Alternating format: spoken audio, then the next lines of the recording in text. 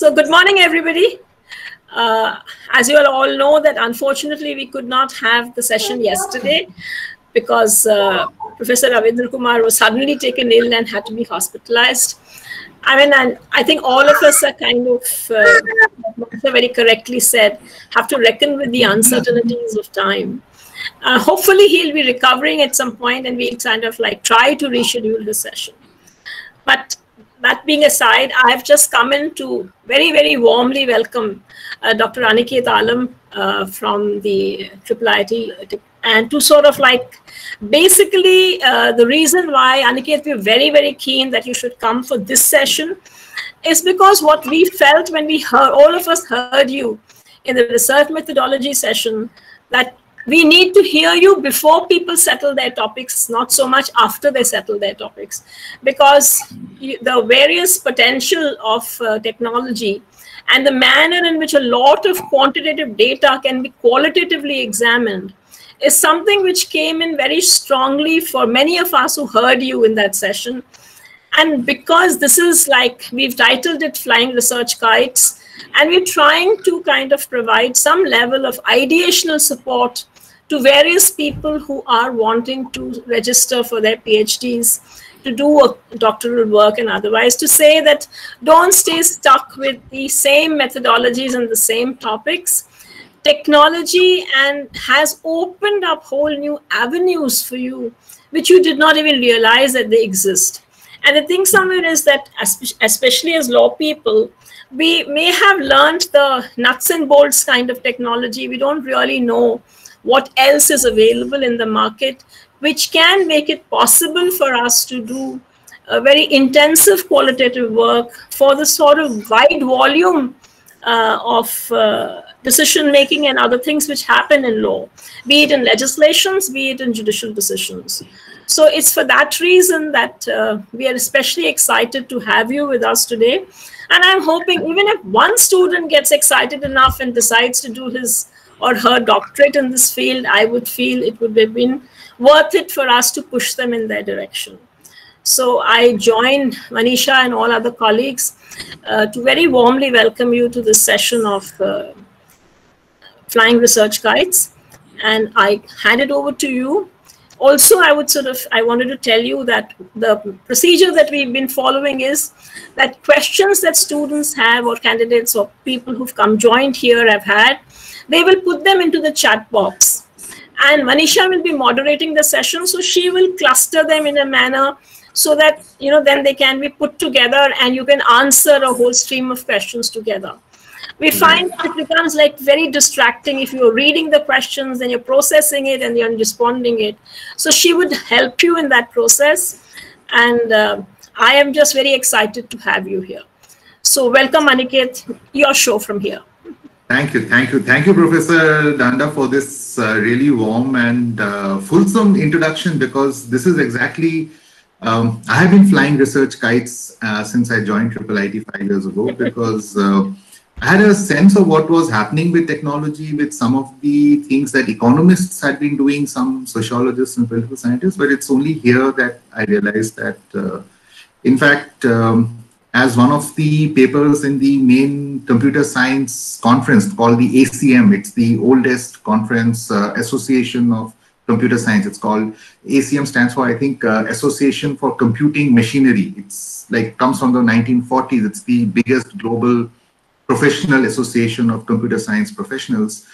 They had a paper which basically said that computer science is basically social sciences. Anything that computer scientists do is social sciences. And I realized that what a lot of social scientists do, we are in any case using a lot of computer science and not really aware of what all can be done. And I think it's really important that this conversation happens.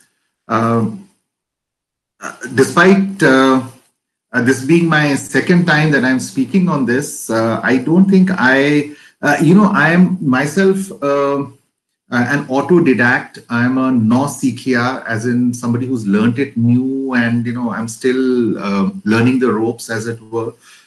But given institutional requirements, given how we work, I have also had to supervised students who are computer science students who did master's research thesis, which are in our system like MPhils, on various social science humanities topics, but they were computer science students using computer science tools. So I really had to learn on the job and not come across as a total fool in front of my students.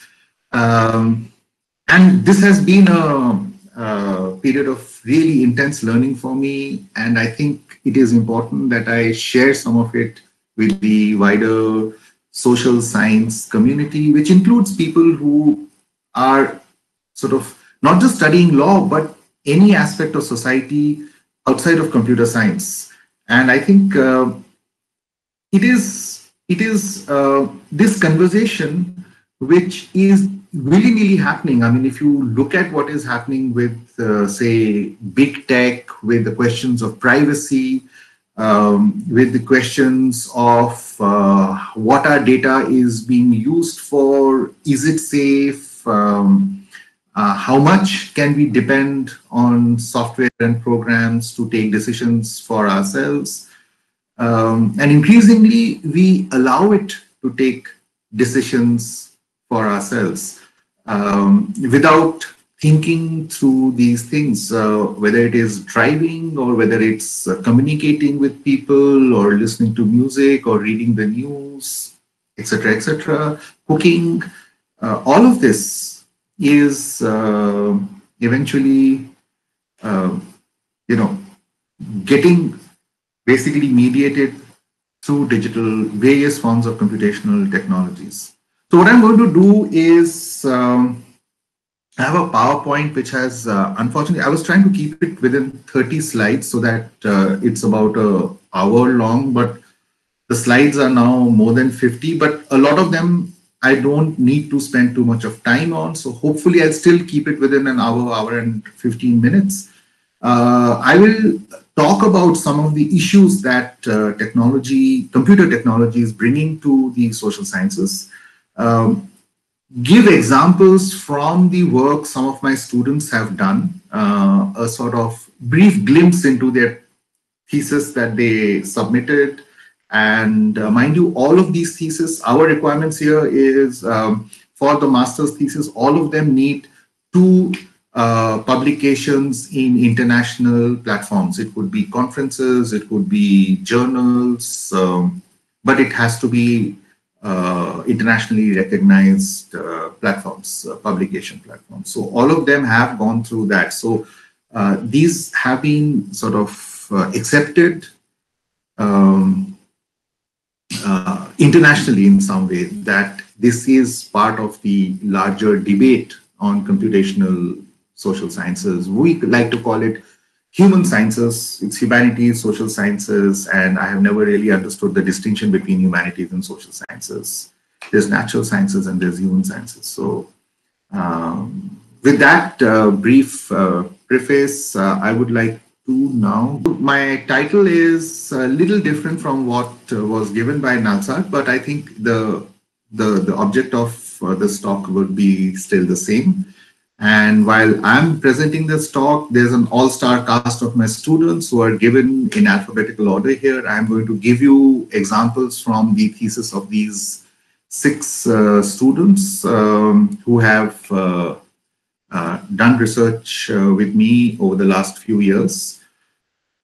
But before we get to seeing their work, I'd like to just talk a little. I mean, this is in some ways a repetition of what I spoke earlier also in March, but I think there's a new set of people here. And in any case, these topics could do with a fair amount of repetition as of now. The question is about measurement and quantification. And it is not just about quantitative social sciences that we do this. Modern academics is based on measurement and quantification, which is at the core. You could actually say that the big mental break, the intellectual break that happened in the medieval period, with the coming of the Renaissance, with the coming of new ideas, with the emergence of modernity, etc., is the fact that everything can be measured and quantified to some extent. And it's not just about space and material objects and natural life and people. It's also things which you can't really hold in your hand, like time, like ideas, like values, which can also at some level be measured and quantified. I love you a lot, or 57% of my time goes in this. You can do these measurements and quantifications of hierarchizing of a sense, and it is based on this. And love and all those things is just general regular life. But in academia, everything that we do is in some ways based on this. It allows us to find patterns, trends, identify processes, and this is irrespective of the inductive or deductive. So even if you're using a deductive methodology with a certain theory which leads you to try and go and test it out, it still is about measurements and quantification at its core.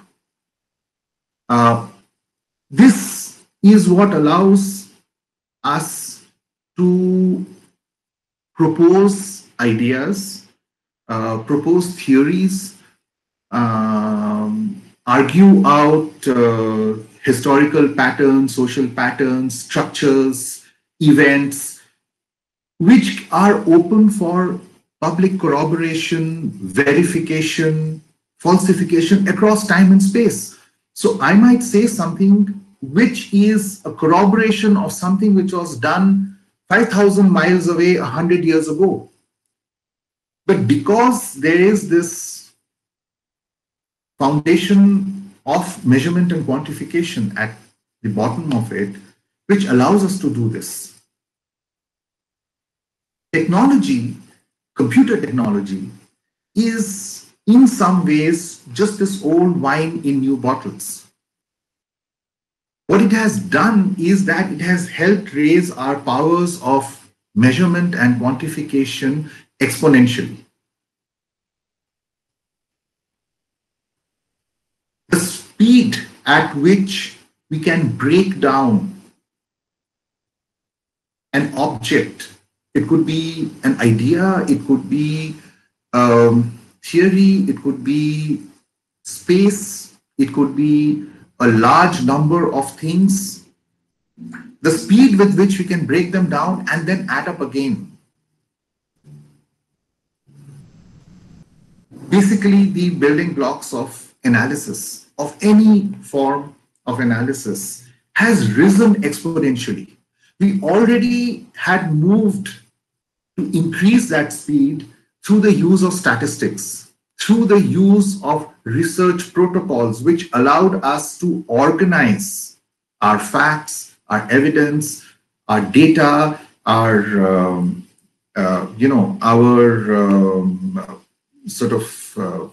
readings in a manner which could be easily categorized, measured, put in place, so that everybody else can also access it. Today, not just texts, not just speech, not just visuals, of all forms, everything is now, it's possible, it's well beyond what statistics, even the most advanced statistics, could do using regular calculators or abacus or other things.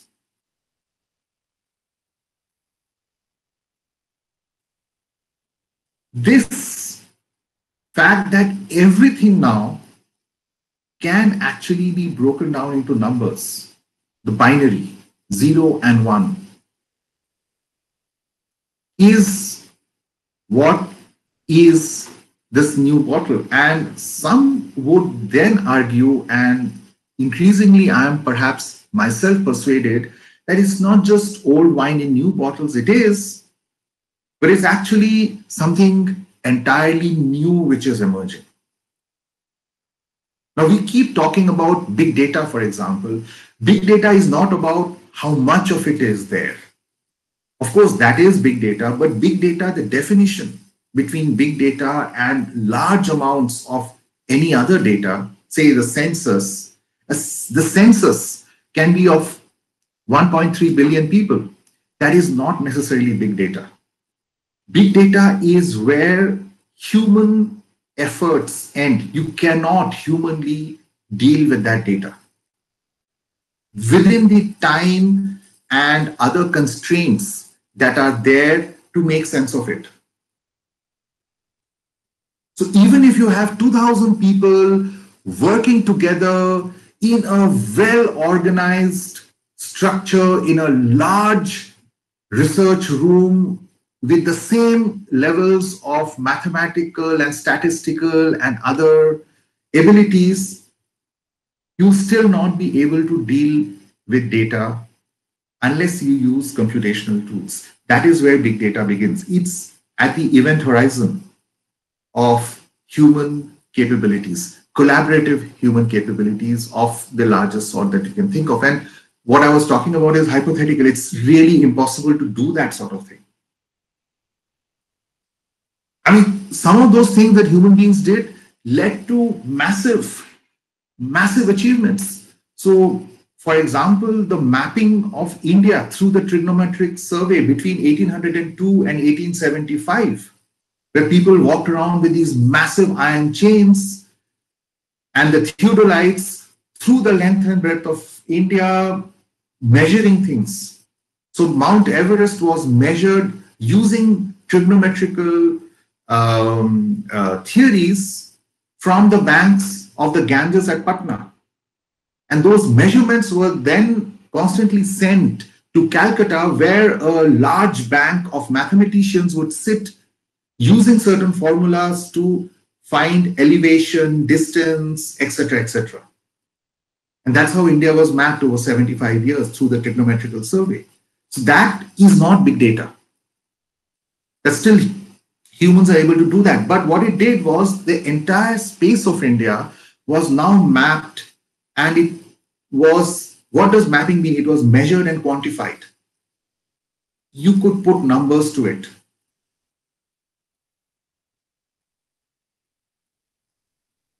Big data is where that thing ends. It's a whole new big deal. It raises fundamental questions now about theory and method in the social sciences.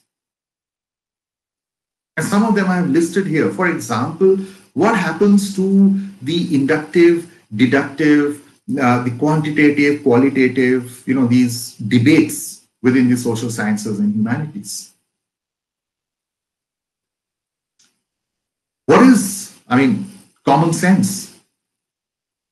And of course, there are definitions of common sense. There are lots of academic arguments about common sense.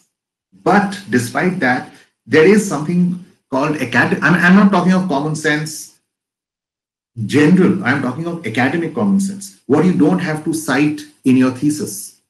Common knowledge. Where does it come from?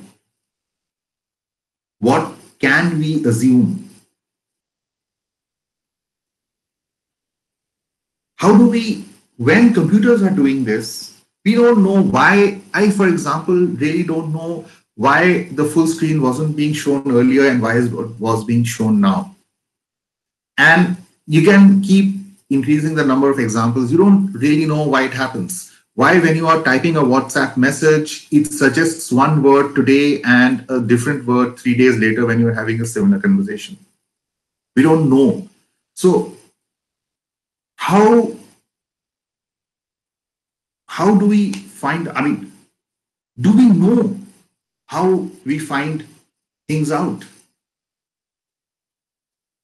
Where does the boundary between machine and human work?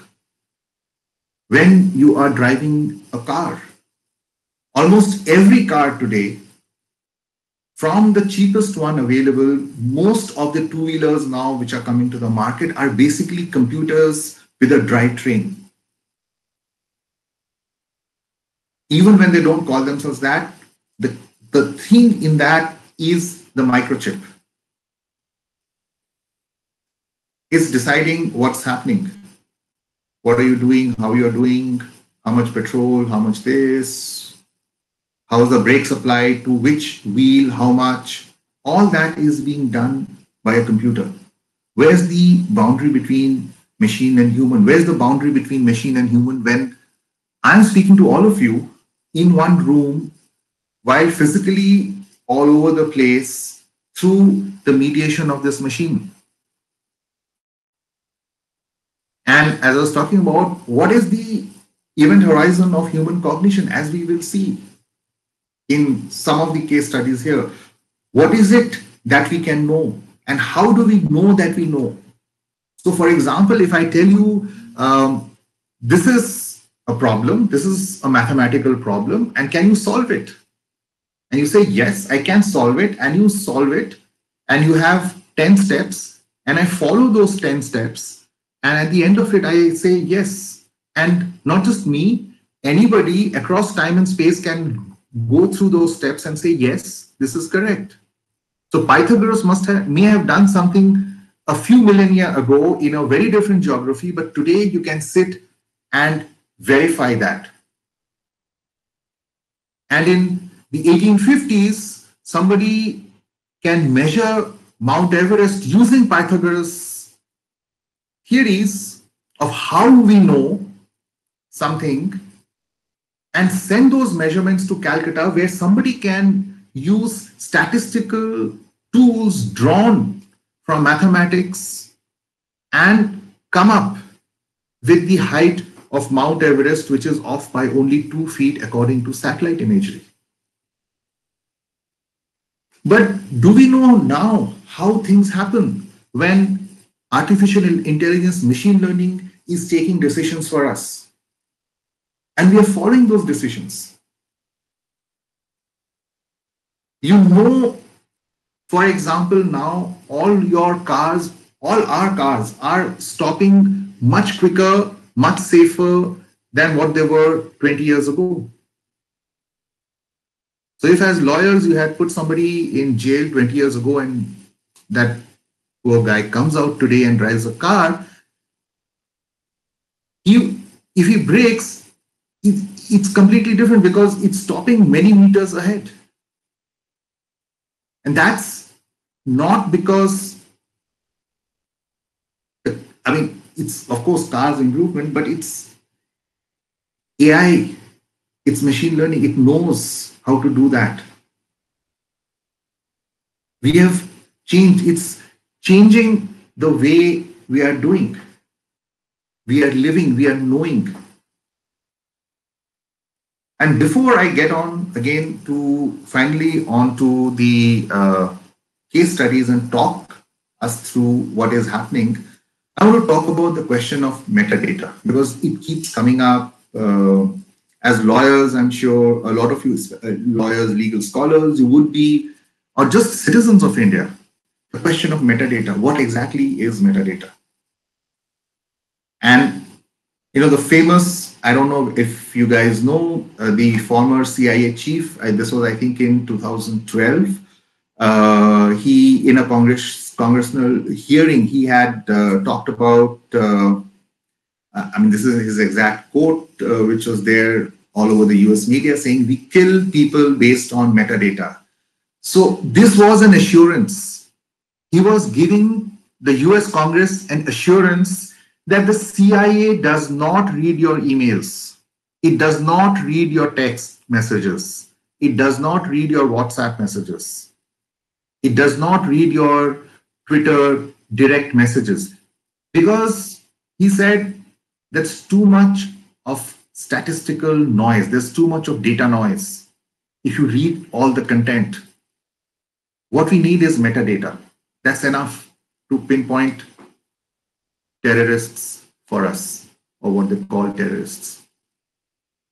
He said we kill people based on metadata. We don't read your emails. We don't need to read your emails.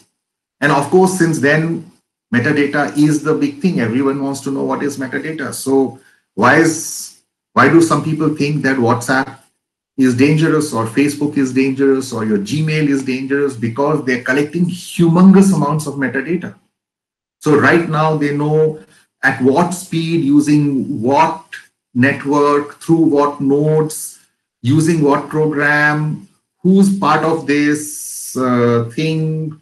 So they don't know what I'm talking about. They don't look at that because that's encrypted. But they know everything around it. What device is being used by everybody? What is the status of the battery? How much power this program is using? At what sort of volume is the speaker and the microphone, etc., etc. Time, place, of course. Everything, all that is metadata, the context.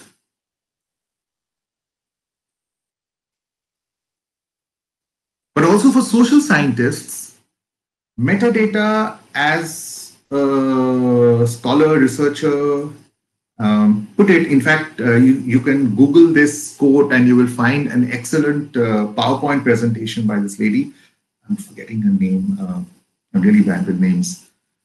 Oh no. But anyhow, you will find it. She calls it metadata is a love note to the future because, I mean, for example, as a historian, I understand it. Or if you read crime fiction, or if you, for example, do criminal law. I mean, Sherlock Holmes or Martin Beck or Feluda or whatever else, they don't know what had happened. They look at the metadata, things around the context, and they build a story from that. It's those clues, where, what, that bit of cigarette, that bit of mark on the mud outside the window, the curtain kept like this, the dog which did not bark. This is all metadata. And as for 150 years, it has been shown, metadata is enough to convict a criminal. Even legally. Of course, you call it circumstantial evidence, but at one point, the circumstantial evidence becomes so strong that if your legal system and your police system works reasonably well, then you should be in a position to get a confession because you know who has done it. And even if you don't get the confession and it fails on a technicality, you know who's done it and what happened, why, when, where, how. Social scientists call it other things. They call it proxy indicators. Archaeologists call it material remains. Historians call it evidence. So do we know there was a climate change, or was it war, or was it floods, or was it migration or disease? What led to the end of the Indus Valley civilization? So the theories are based on metadata. What do we find there? The context. And much of social science research, even today, is proxy indicators. There's a whole theory which says that everything is representation. I'm not even going there, but even those which don't make that radical claim do say that we need evidence. So you want to know how many people there are who, say, for example, you want to know how many people there are, how many children there are who are stunted. So of course you can go and do a medical examination of the whole population, or you could use what is called metadata or proxy indicators. You want to know the income, you want to know the social conditions, you want to know the political conditions, you use proxy indicators. The census itself asks all these proxy indicators. Do you live in a pakka house or a kacha house? Do you have a tap connection at home or not?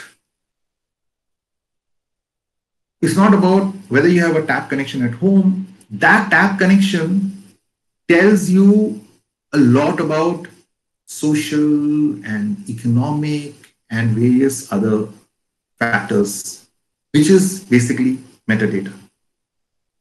And what computers help us do is both the content, but also the metadata.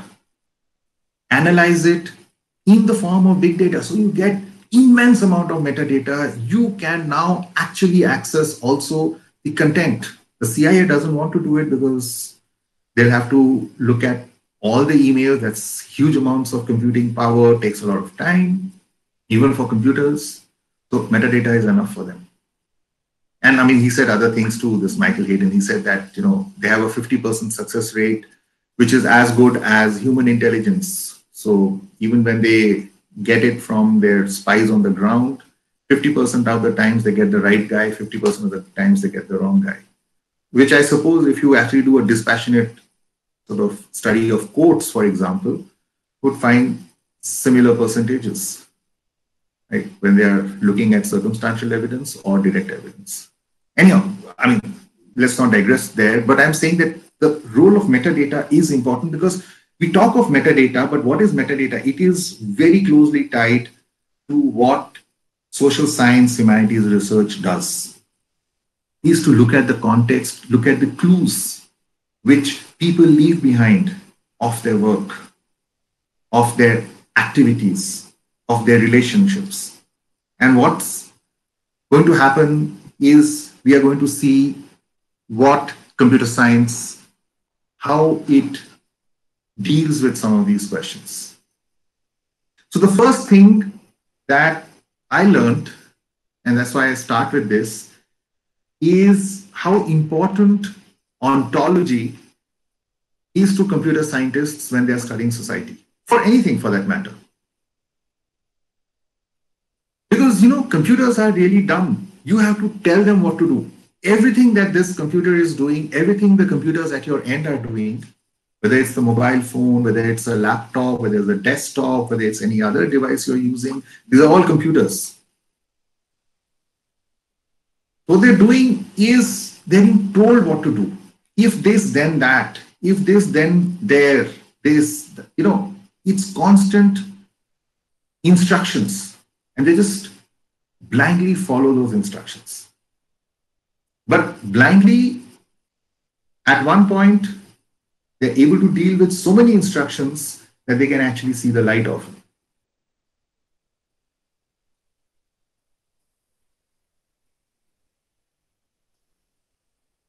So when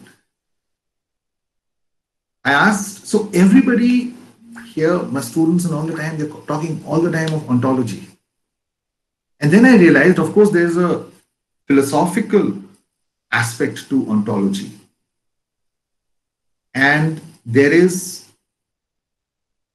a computer science aspect to it, what is called formal sort of definitions. So how do you define a certain thing? For a computer, you have to define something. So how do you define a poem? How do you define sport? We know it implicitly. A philosopher might. And that's where, for example, with sports, with poems, with curiosity, with anger, we came up against this wall.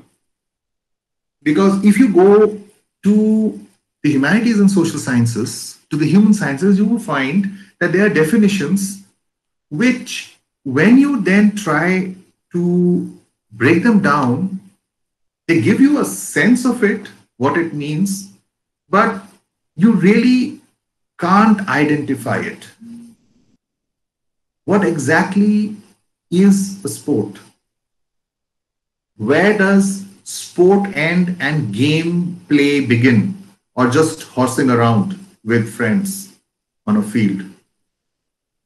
What is the point where sports ends and gameplay begins? Or is there a distinction between game and sport, or they're just two words which mean the same thing? Like in Hindustani, you have samay and waqt, which mean the same thing. Or is there something different? And how do you define that? How do you define a poem? How do you define what exactly is curiosity? Can you define it? Now, of course, philosophers have done it. some social scientists, so there's a whole tradition, debate, discussion, rich one in literature and literary theory about what exactly is a poem.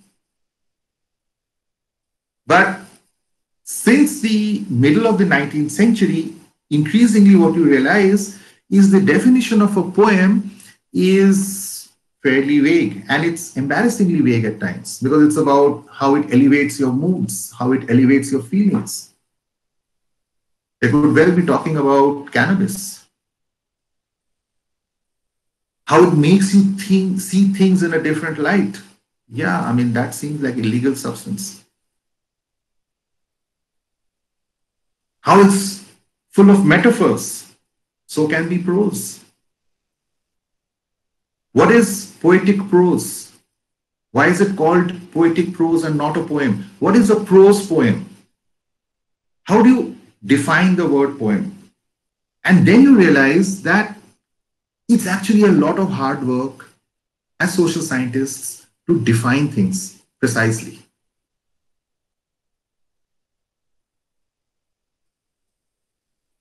And as I point out on this slide, that as lawyers are good at this, because definitions, what exactly is this, is important, but computational tools need to take it to another level. So when you see something, what is it? Is it this or is it not that? And much of computer science efforts, when you are building a model, when you are coding, I see with my students is in getting the ontology right, because otherwise things will go wrong. Are you talking of dowry or are you talking of a gift? Now, of course, as you know, there are innumerable court cases on that. Is it a gift? Is it a dowry? Where does it, how do you decide? Is it just intuition? I mean, even if it is intuition, there's something behind it. Can that be identified? Or can we identify where intuition ends and a precise definition begins? Now, for example, let's continue with prose and poem. And now we get into these case studies, which I'll show you from the research work of my students. Now, if you see on your right is the poem, but you can actually also put it as prose and it reads fairly well.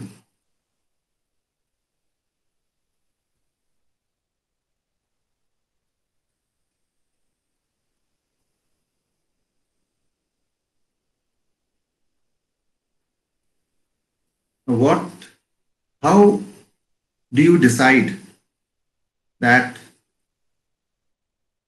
it is a poem that is not a poem?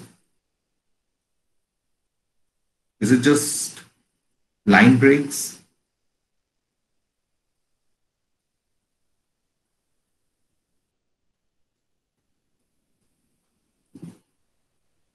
So you look at poems anecdotally and you find nowadays a majority of poems don't use meter, don't use rhyme. They don't follow the conventional characteristics of what a poem is.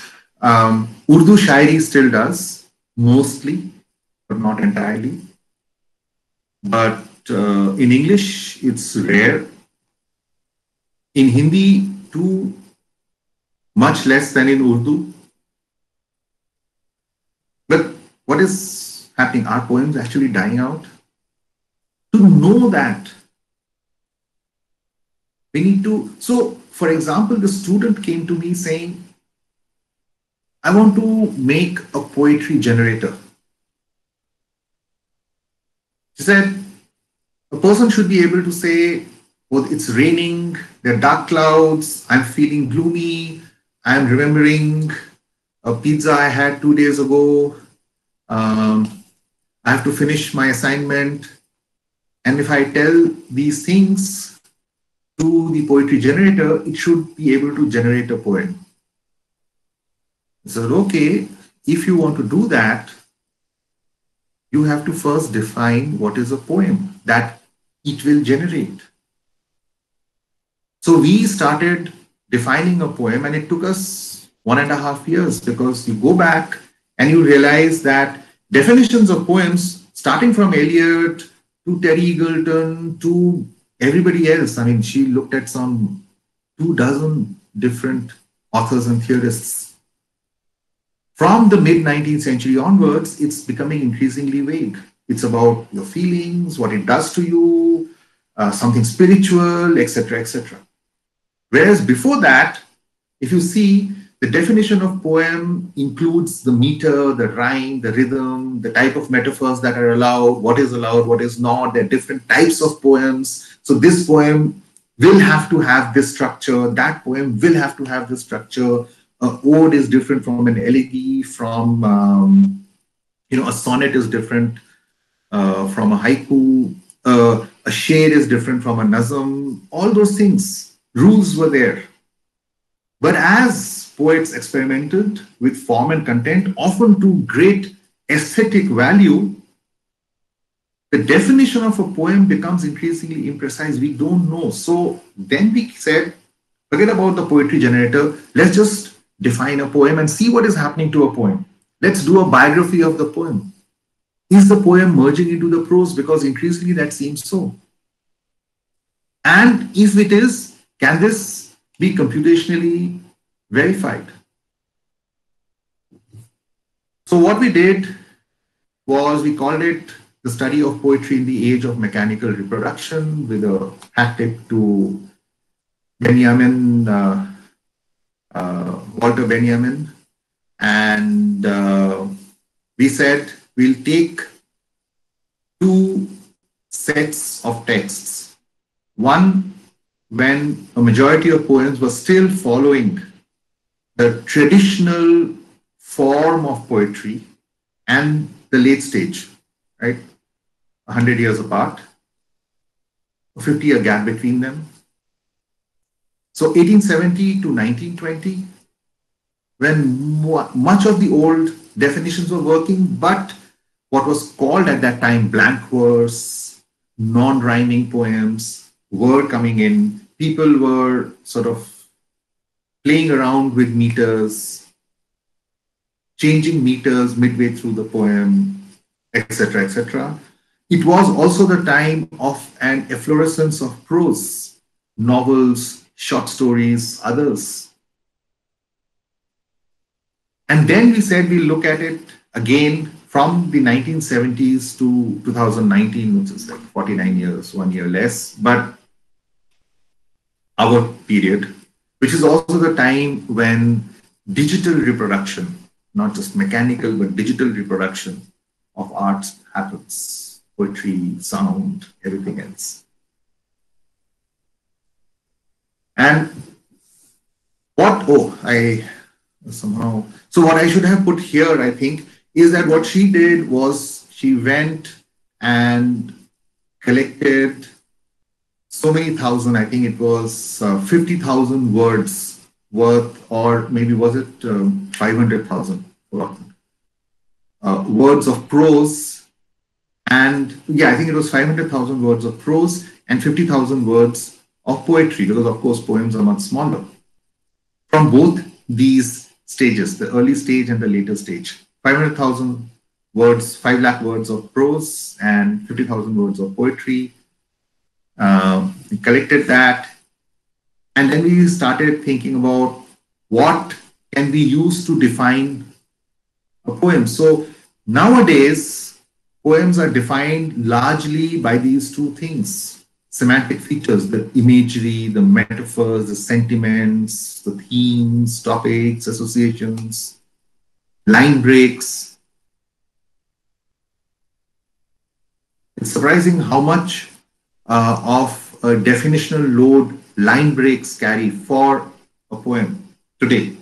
I say it's difficult to do that because, depending on what is the form of the prose, that will also have line breaks. Can that be read as poem? But what could we use? We could use grammar. Because the whole idea of poetic license was to break free from the limitations of grammar to keep within the limitations of meter and rhyme and rhythm and the structure. So a sonnet has to have a certain structure. So you are allowed to take license of grammar, but not of that structure,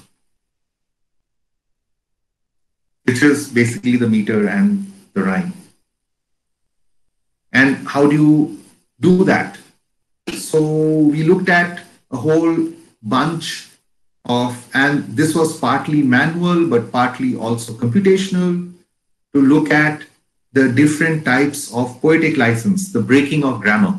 So you have the adjective inversion, the subject verb inversion, the prepositional phrase inversion, or my student found somebody had called the Yoda constructions, the dependent clause, the question, the beginning with a conjunction, all those things. And I said, okay, these are the things. There are certain, in classical definitions, certain meters, rhymes, structures that a poem needs to follow. And those are classic in the sense of running over millennia. You have poetry being written 2000 years before Christ, before our common era. That's over 4,000 years of a tradition which continues. So let's take that. And we then collected texts from Goodreads for prose, and Poem Hunter and Poetry Foundation for poetry. She got this classification model, which was machine learning, which basically trained the text on these features. So we found what are these features. We defined the different meters, the pentameter, the trimeter, the, I have forgotten what all these different meters. I am not a literature person, but we went by whatever the textbook definitions were, and the models were trained. Sometimes the data was annotated. So the models saw that this was a poem because it met all these features and it had these types of inversions in it, or these types of poetic license. And so it could, once it started training, we told it the features, it looked at text and said, yeah, this text fits with the iambic pentameter and this form of a poem. This text does not meet anything else, thus it would be prose. And over some time, by annotating that data, we came up with this thing that a certain numerical value, if it meets some of these features up to a certain level, which you could give a numerical value to, then it is a poem, else it is prose.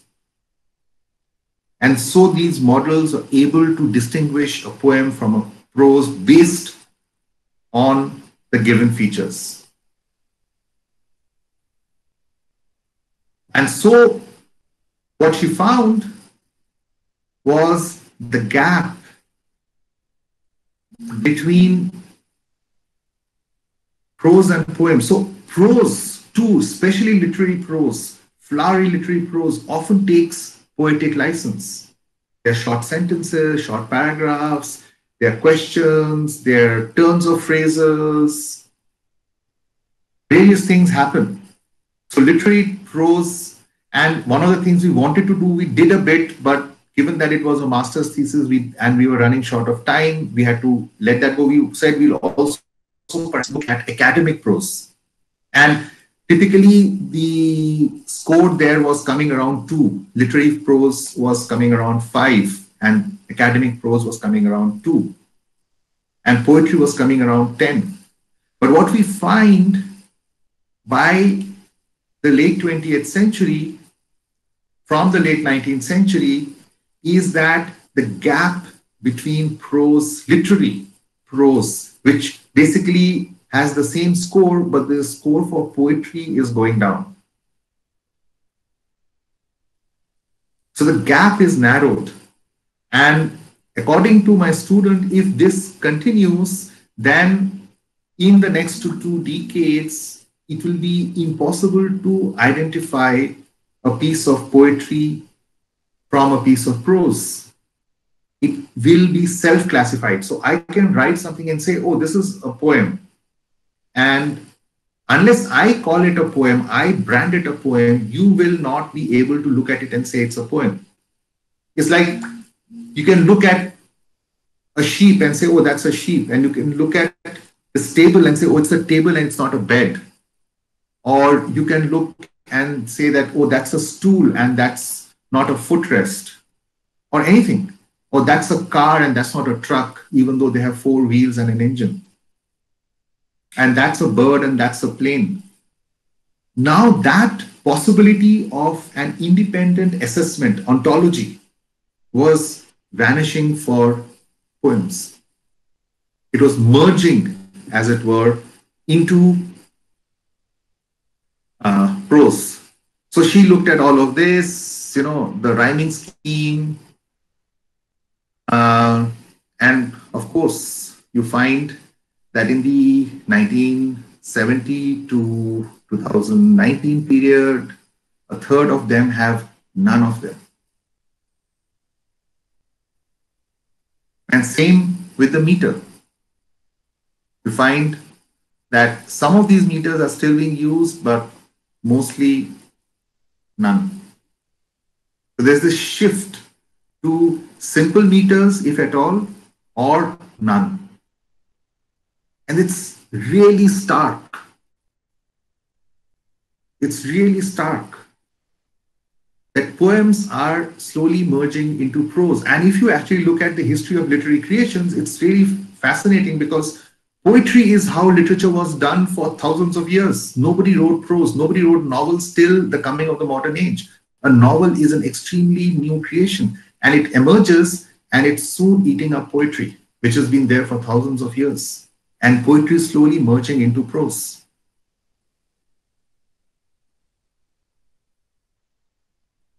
Similarly, we tried to do a formal ontology of sport. Can we build a formal ontology where you can, irrespective of what people call it, you can say this is sport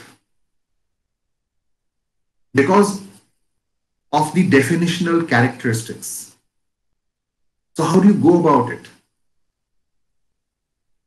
So you have to break up sports. So we said, okay, let's look at a whole bunch of different types of sports. So we had to make a sort of set of what are the different types of sports. Then break it down into what is the smallest unit on which, so the term we came up with was serializable factor. So you have a series of events which lead up from the beginning to the end, to the conclusion, which is in every sport. So for example, let's say cricket, the bowler takes the ball, runs down, delivers the ball, it comes to the batsman. There are a whole range of possibilities that happen. Even when the bowler is taking the ball and running down, there's a range of possibilities, what happens where. And there's only one set of possibilities which lead to certain types of results.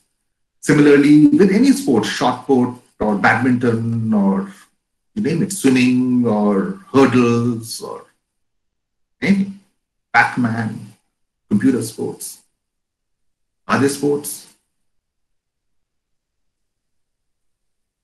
So, a lot of mathematics involved, which frankly I don't follow too much. My student was doing this. I was asking some of my colleagues about it.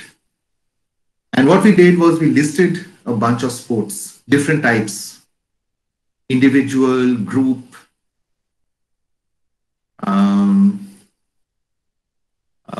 what are the things that are being tested there. And we said, let's use them and see what are the categories that go to build that ontology, the events which create serializable factors, the rules, the entire rules for the game, but also for each of the events within the game. So say you're looking at volleyball, for example. So you take the ball and you hit it on the other side of the net. So that's an event. So what are the rules for that?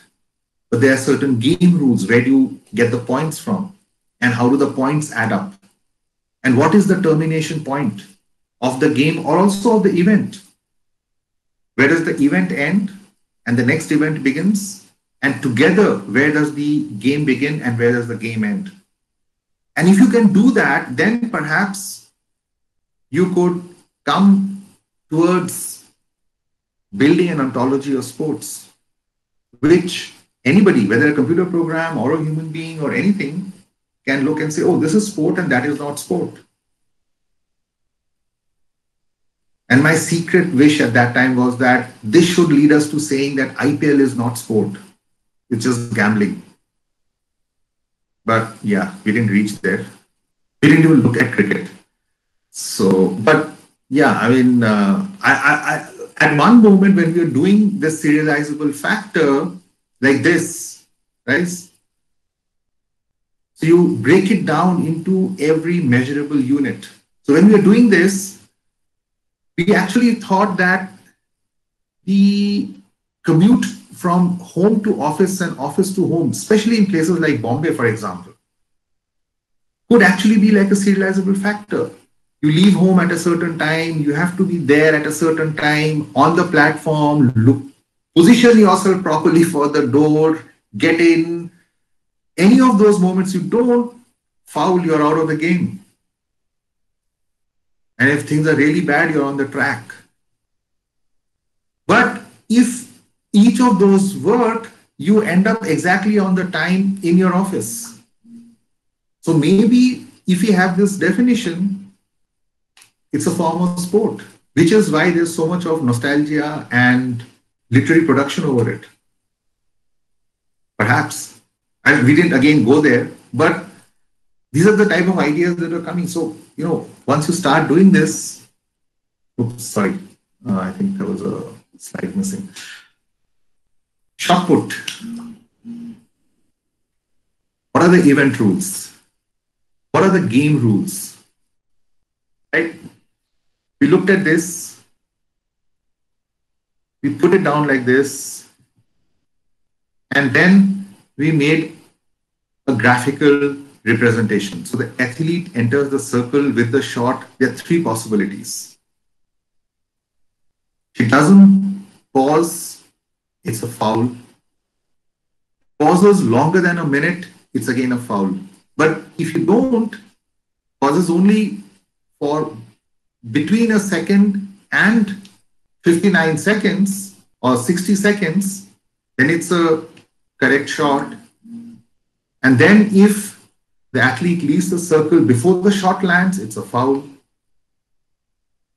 If the shot lands outside the boundaries of the sector, it's a foul.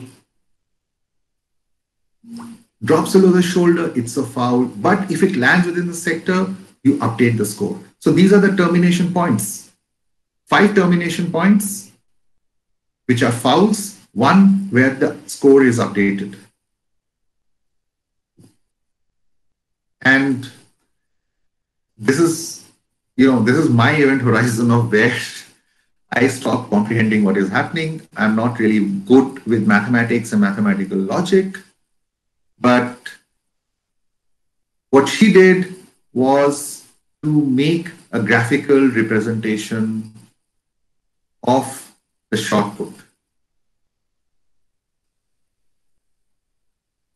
So you then start comparing, say, hurdles with shot put, different types of games. But ontologically, you could now start comparing. You could start comparing badminton with bowling, because you had broken them down into their events, into what the game is composed of, into serializable factors, into the formal rules. And now you could say that different types of sports have different types of serializable factors and how they are done. So you have, so we said for the moment, let's keep aesthetic sports out, like say, there are some of them like, what are there's this, you swim in a manner, a lot of people swim together. It's one of those Olympic sports where the point is only about how beautifully you swim in groups. I've forgotten what it's called. But we said we look at what are called purposive sports, which is an overwhelming majority of what those sports are.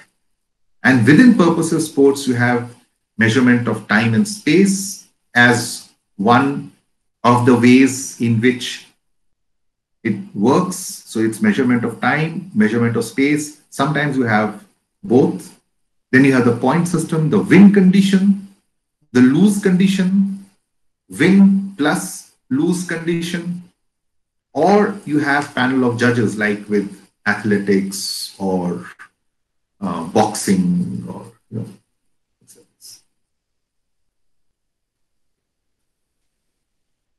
and this is how we then said we can build an understanding of sports. Now, unfortunately, a master's thesis can go only that much, but eventually we are confident that if she herself or somebody else picks up this, we can actually work towards an ontology of sports. Coming to curiosity. So how do you identify curiosity? So there are various theories of curiosity. So looked at how people have theorized curiosity. And I won't go into the details. There is diversive curiosity. There is headlines as an object of pleasure, the information gap, emphatic curiosity, etc., etc. And we focused on information gap and epiphany. There's an information gap. You don't know something and somebody says, oh, why turtles come to the beach in Orissa every year? There's an information gap and you're told something, there's a sense of epiphany. And we said, this is what works with clickbait. Clickbait works on a perceived information gap that you have and the sense of pleasure that closure of that information gap gives you. And typically it is things which are just there. It's a question of pleasure. It's not about, it's not purposive necessarily. It sometimes could be, but definitionally it need not be. And this came not from a computational study, it came from looking at psychologists and philosophers who had worked on curiosity. And then we said, if this is so, then let's look at clickbait. And clickbait is something which can now be done computationally. So what we did was we used a scraper to get headlines from 3 newspapers. I won't give the names of the newspapers. You can decide which are these. There was one serious newspaper, which we decided. One newspaper, and they're all similar. The tabloidish newspaper is not a tabloid. It's a proper newspaper. The serious newspaper, as it positions itself, is a proper newspaper. And there's an anti-establishment newspaper that calls itself an anti-establishment newspaper. And we took headlines from them on the same events. And then we looked at how many times people were clicking those headlines. Most of them, the websites, the newspapers themselves were not giving us this data. So we got some proxy indicators, including how much it was shared on Twitter, how much it was shared on Facebook, which gives us a sense of how many clicks were coming to it, how many people were looking at it, and how many people were finding this information gap and epiphany there. So they're saying, oh, I didn't know this. This is interesting. Others should know this. It's going to fill the information gap for others. That's why you want to share. Often, not always, but that's typically with. So, what are the headlines? How many times people are clicking on them? Sometimes Google gave us some information. Sometimes they had, viewed so many times, etc., information on the website. So we collected all of that computationally. We sort of not go and pick it up by pen and paper, but get the data, even if it is not shown there, but collected and available. We took all of that. And then we analyzed it for content, structure, the style of it, the emotions in it, using what are called natural language processing tools. And then we said a complementary emotion to curiosity is anger. So a lot of what happens on Twitter and Facebook, on social media, on the reading of news is either curiosity, which is clickbait. You will never imagine what happened to, put the name of your favorite celebrity there. And similarly, questions of outrage. So you go and read newspapers, you go and look up news stories when there's outrage. I mean, the whole television media today, I mean, when we were doing this in 2017, it was still pretty bad, but today, for example, it's even worse. I mean, the whole television media is based on outrage. They are based on throwing chili powder in your eyes every night in the news, that supposed news that comes. And everybody is now competing with that. They're competing for your eyeballs. Who can throw more chili powder? And even though your eyes are full of chili powder and they're burning, how can somebody outrage you even more? So we said we look at two different events: the horrific rape murder of Jyoti Singh and the cold-blooded contract-style killing, equally horrific, of the journalist Gauri Lankesh. Across times, one happened in 2012, the other happened just when my student was collecting her data and analyzing it. So it was right there when we were working on it. When Jyoti Singh happened, Twitter was still a very marginal social media. It was mainly Facebook, where people were venting, where people were organizing protests, where people were sharing stuff, where people were discussing, talking. And Gauri Lankesh was, by then, of course, Facebook was there, but Twitter had become very big and there was a lot of outrage on Twitter. Also, the type of people who did get involved in both these were slightly different. So we said it will give us some sense. And okay, just a aside, while I'm talking of this, my student was also reading up on Habermas. My student was also reading up Charles Taylor. My student was also reading up on the theories of public sphere, on the theories of political action, on political theory, while also doing this. So the whole idea was to try and not just do computational stuff, but based it on political theory, on the understanding, the best understanding that social sciences and humanities brings.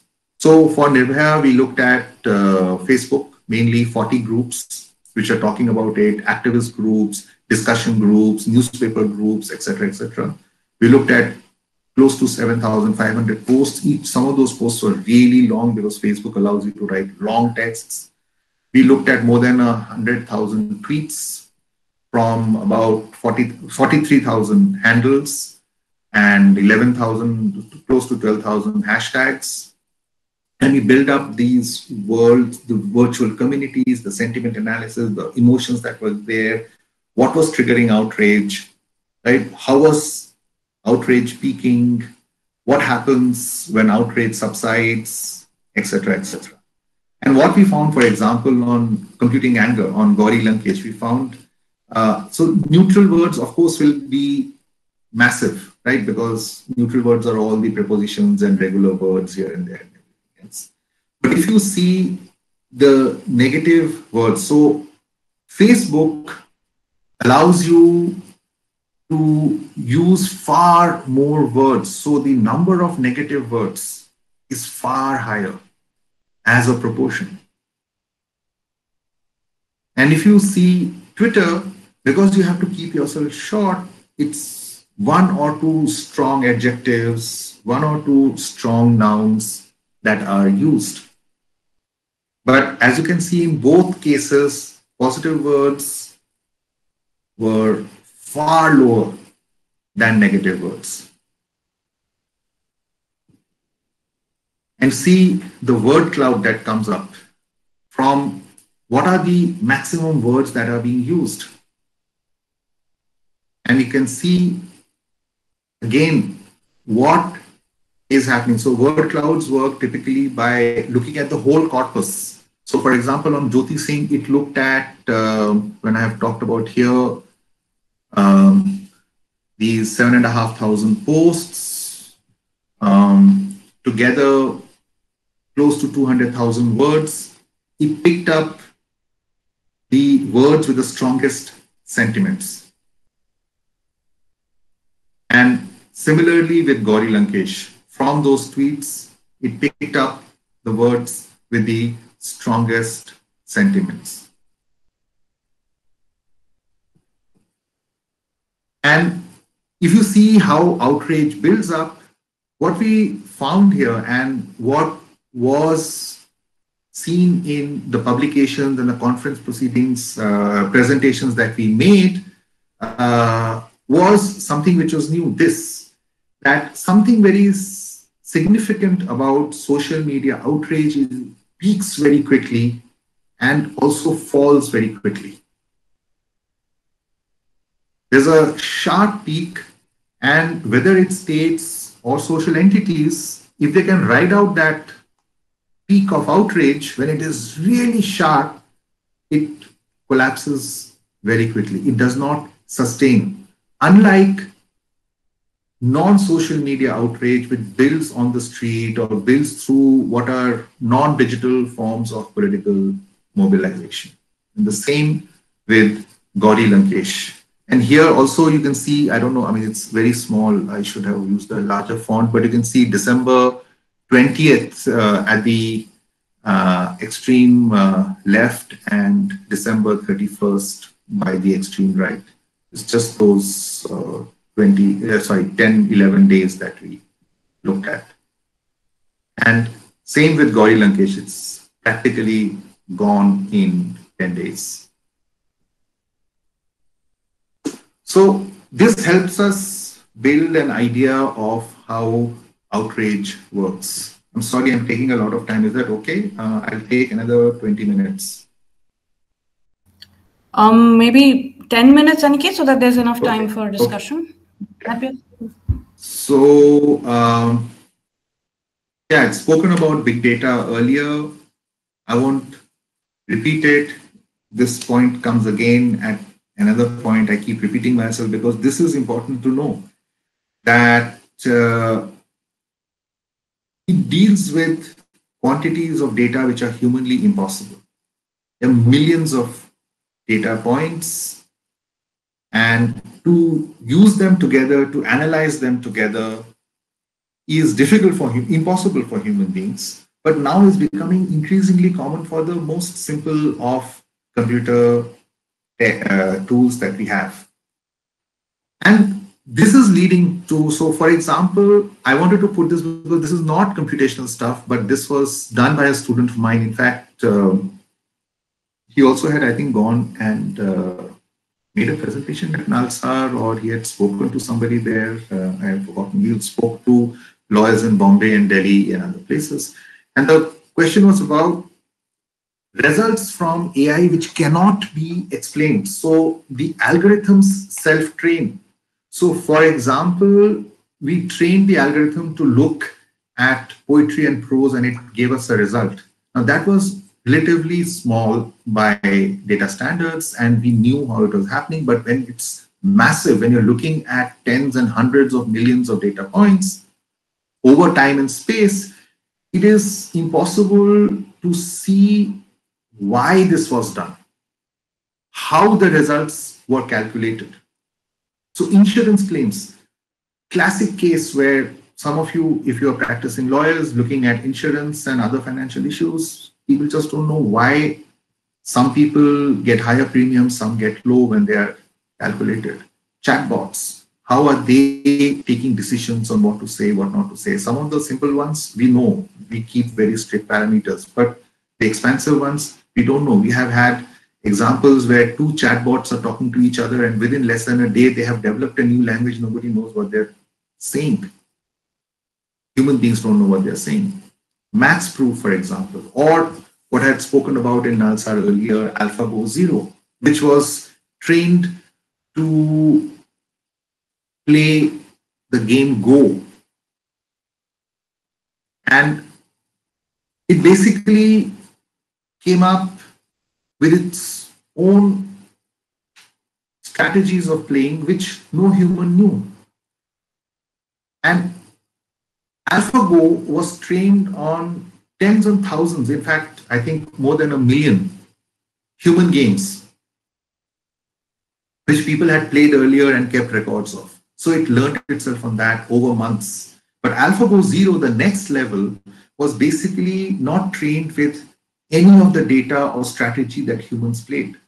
It was just given the rules, like we gave the model for poetry. It was given the rules, but there we annotated, kept annotating. Here it was just given the rules and it kept playing itself.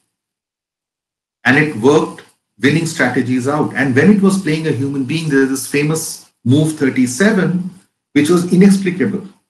And everyone thought AlphaGo Zero doesn't make sense, it's going to lose. But that move 37 later was found to be crucial in it winning the game. And nobody still knows how it came to that, what is the thought process behind it, and will it ever be replicated, even in the same scenario? It's impossible. We don't know how to, it's autonomous decision making. And that brings up legal issues. How does society deal with decisions which it doesn't understand? How were they taken? Are they correct or not? Now you have software which writes software. Software which produces things.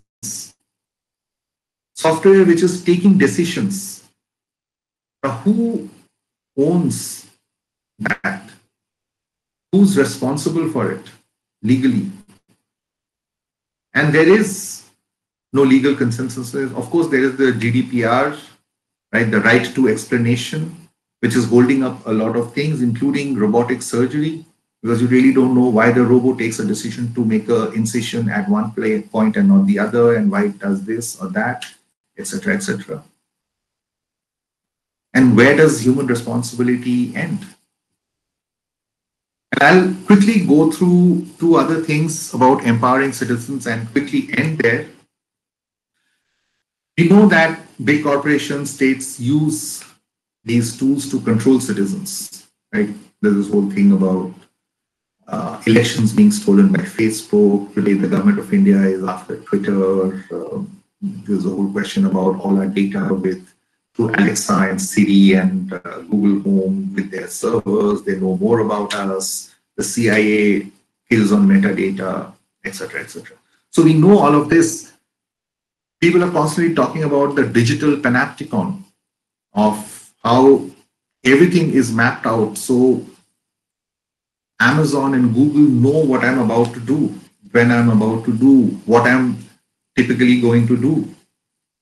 And these things in a sense, are building a digital prison for us. So can citizens reverse the gaze?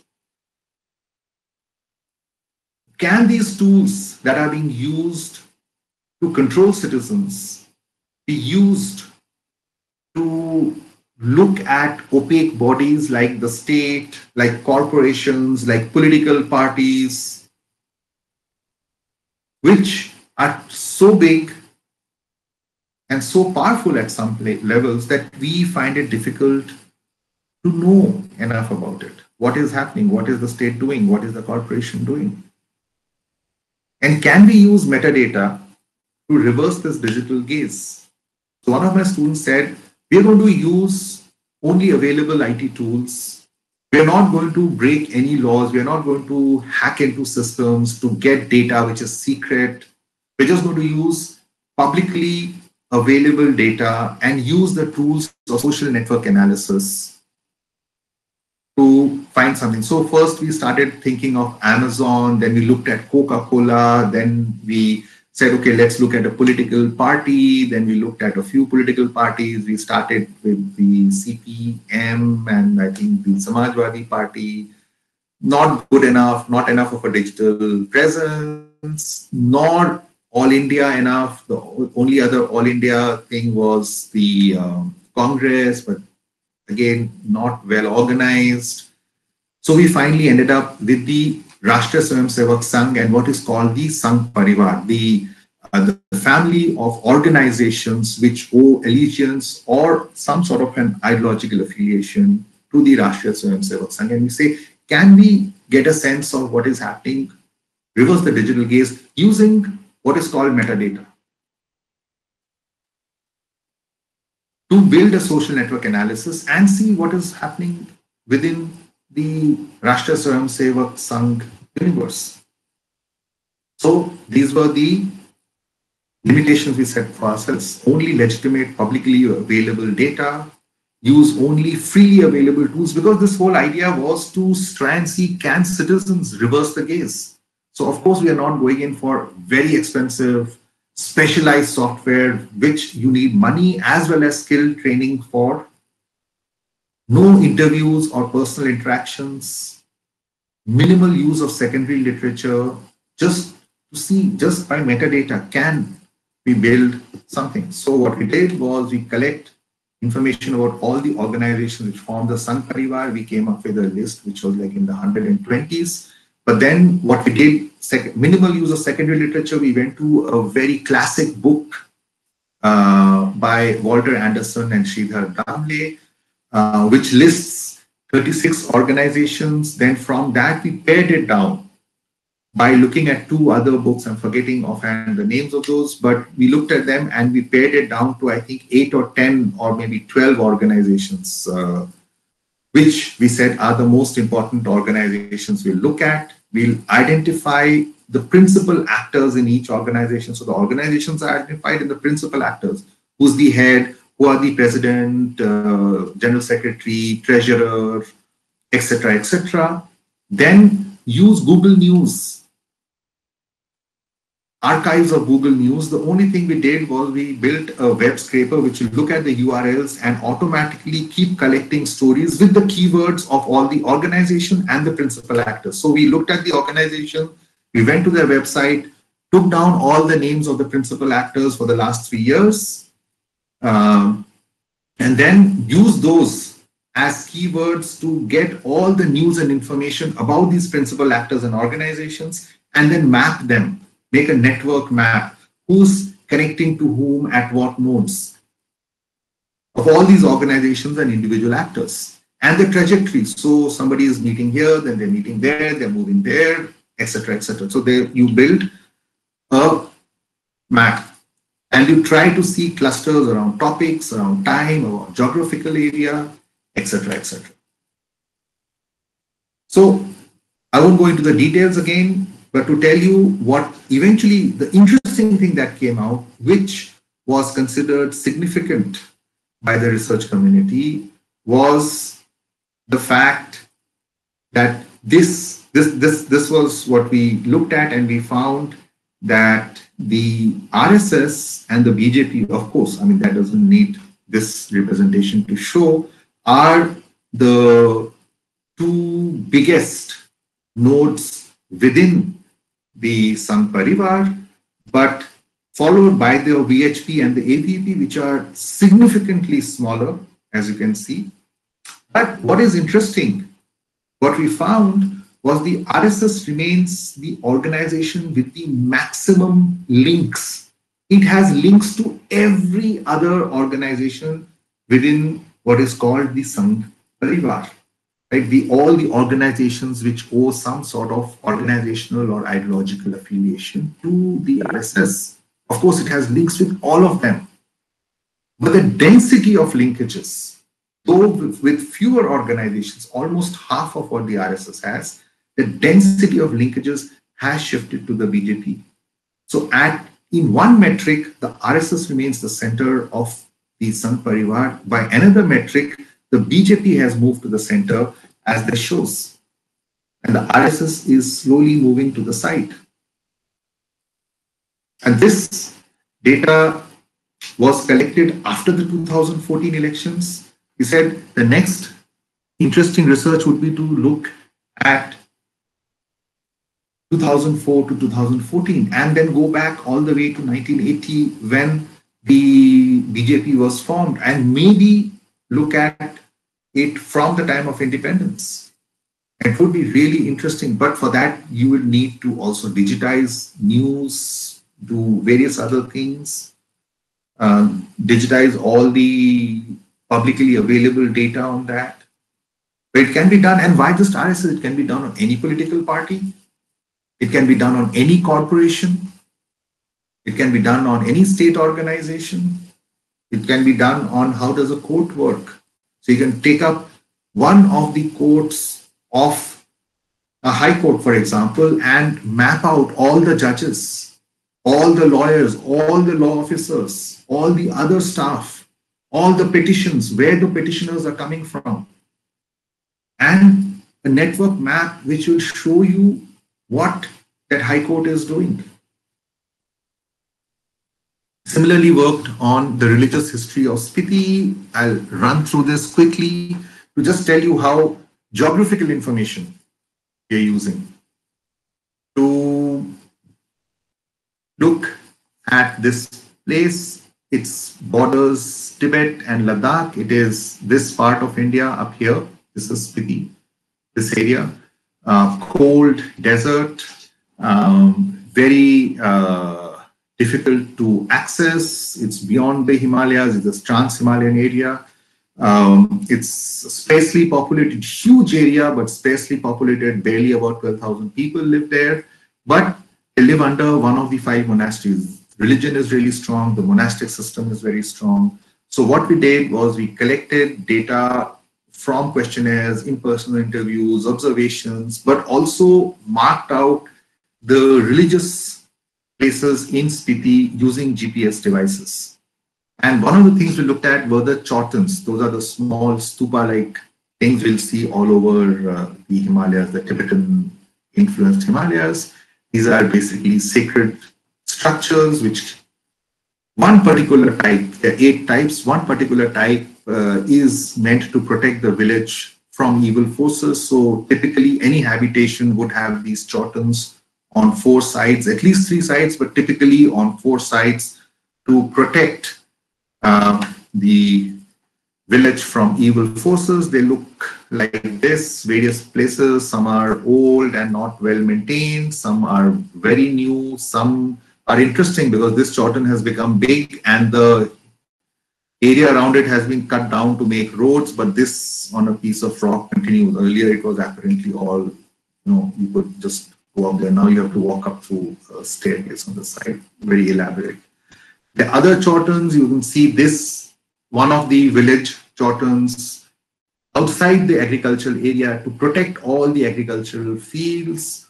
There are others which were put in place, like this one, which was put in place to commemorate victory over an illness, and it keeps illness out of the village. So we mapped all of them, right?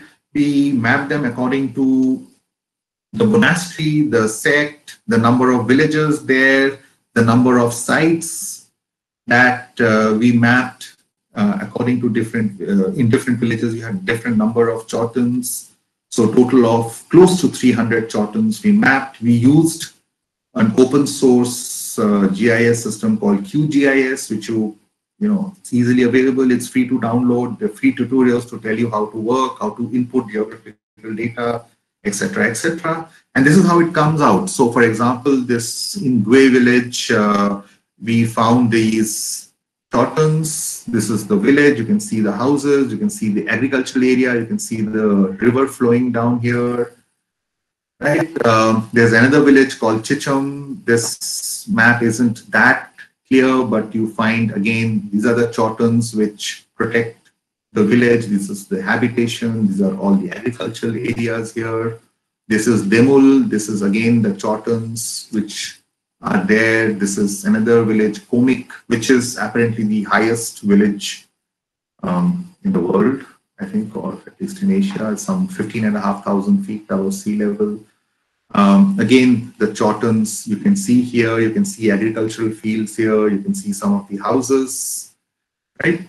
And then we used that, we cleaned up the map, we lighted it up, we made it proper, and then we did this and we found that increasingly people are moving agriculture outside of these chotans and often habitations outside of this chotans. So you have a new house coming up here, there's a road, so there's a house coming up here.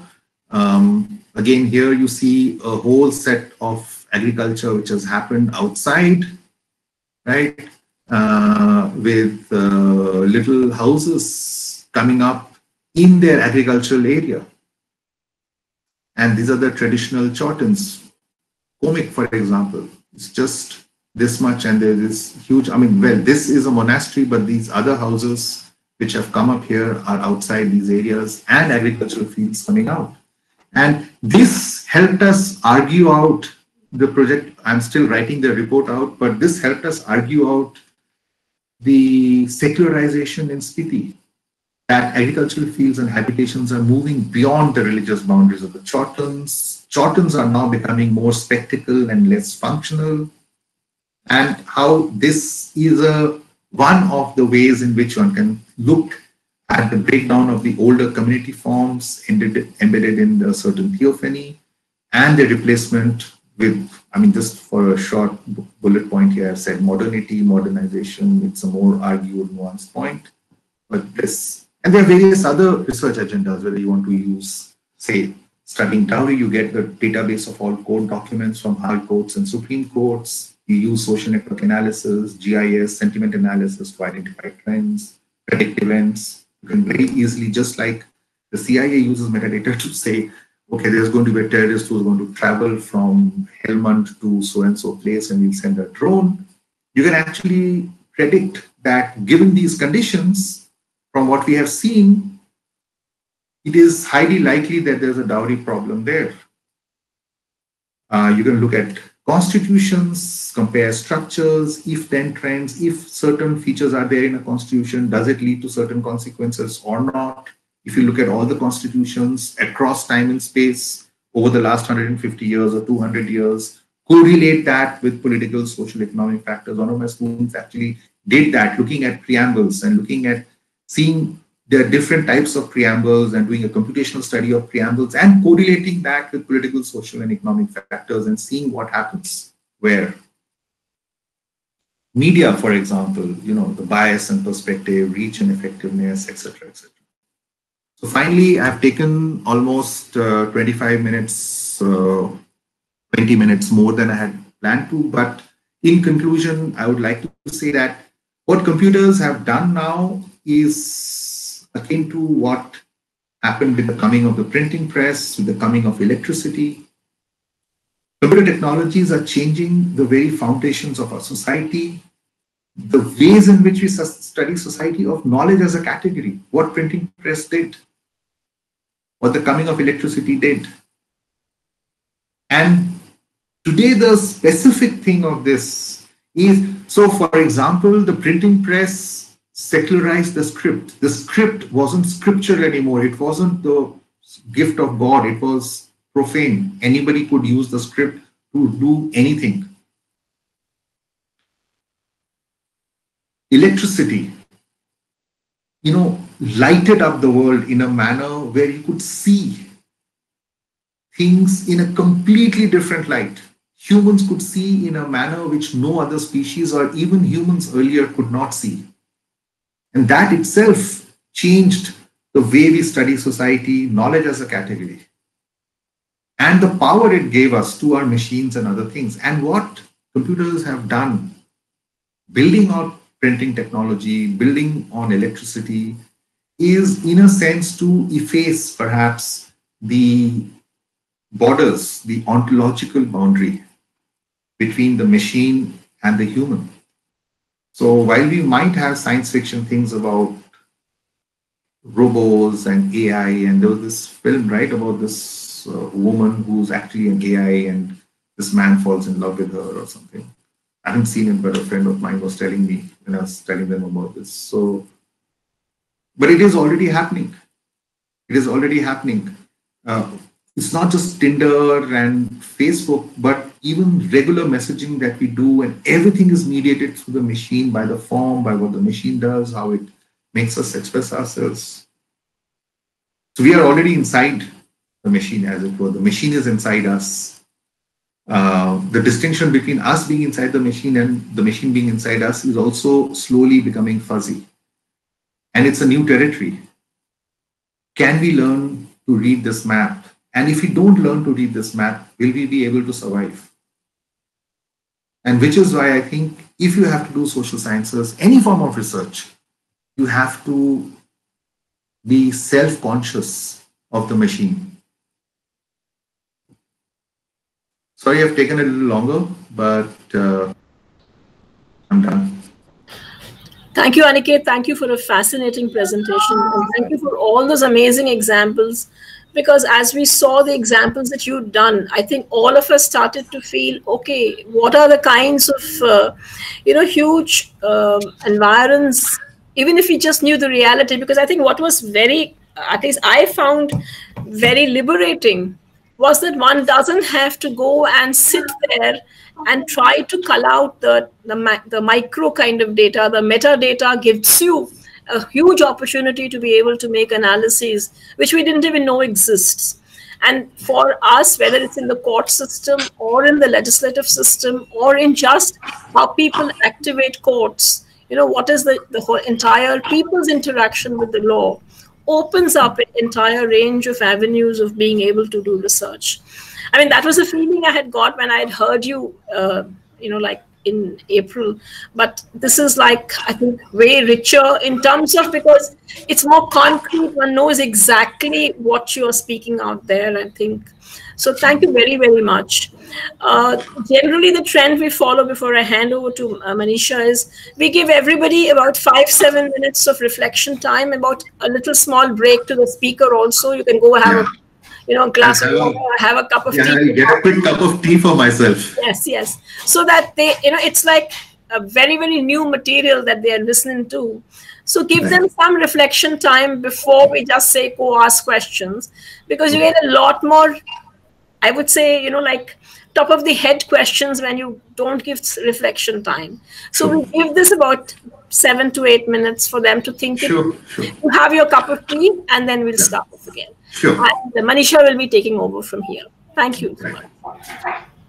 So I'll just close my video for about 5-10 minutes. Yes, I'll give you a call when you start. Please do that. Yeah, please do that. No, we have to be kind. Yeah, somebody's speaking for an hour and a half. It needs some level of. So for the rest, this is what you just please sit and think first, then pen down the questions, because everybody will get an opportunity to ask your questions. So we're not in any which way going to hassle you, but we do want that those questions are like good, relevant questions, and it's because nobody's trying to impress the other. It's just somebody, all of us wanting to learn from each other. Okay. So Manisha, I'm handing over to you. Yeah. So thank you so much, Aniket. I was just, when you talk about ontology of poem, etc., I was just thinking if one could do ontology of different kinds of things, different kinds of legal categories, and ontology of sedition, for example. That would be something quite interesting to do. And also kind of long-term patterns and, trends one could identify through these methods. But I think one of the things that would be a kind of a problem in doing this kind of research would be that things need to be digitized first, right? Because in all the many district courts and lower courts are now going online, but there's still a great paucity of digitization in the lower courts, for example. So that just might be a little bit of a problem till we can actually do. Right. Yeah, so let's open the floor for everybody else. Please type in your questions. Yeah, that's one thing which I think which a lot of us would have in mind, which is that, people like us who come from humanities and social science backgrounds who do not, like I run away from mathematics and computer science, right? So, how can some of us who are not so, conversant with these methods, is there a way of negotiating? And yeah, so actually, in fact, I should also perhaps share with you two of the sources which I tell others. See, number one, a lot of these things can be done by tools which are pretty intuitive, and they are freely available, freely in the sense that you might have to pay a little, but say Excel sheets and, the Excel sheet things. So you don't have to go into the complicated aspects of Excel sheets, but Excel sheets are, so everyone calls of database and all that. So Excel sheets are database, and a lot of the material that you get, you can actually just download as Excel sheets and then do a lot of pretty interesting analysis just on Excel sheets. And Excel sheets is maybe just a tad more difficult than learning Microsoft Word or PowerPoint. You could use, for example, word clouds or simple what are called natural language processing tools like sentiment analysis, polarization. There's these other things, topic modeling, word tree, word clouds. These are very simple. You get off-the-shelf tools available, often free open software tools, which you can start using. But if you are able to, it is a lot of computing is now not necessarily very difficult mathematical stuff. You could actually think in terms of using, and what I would do, in fact, maybe I can share these two things. Just give me a minute. Oops, where did I go wrong? Something happened. Yeah, oh, I have to share it here. Right, my entire screen.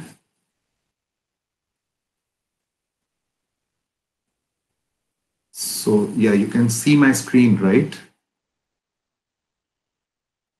I hope you can see my screen. No, we can only see you. Okay, now? Yeah. But it's like tiny. Oh, okay, hold on. Can you see this? Better.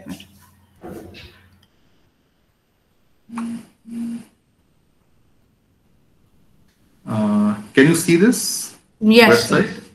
Yeah. So there are 4 historians who got together and said, can we do computational analysis of historical data? And they have this book, which is published as a book, proper book, but they have the first edition and the second edition free to get. You could go to the second edition, for example, click on it, right? Sorry, what happened?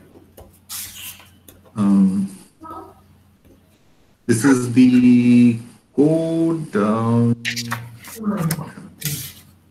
There's something wrong with my, yeah, so first edition. Yeah, so you can go here. For some reason, the second edition is not opening. You can see the chapters, the visualizations they have done, right? All of this, it's there. The essays, right? The code they have used.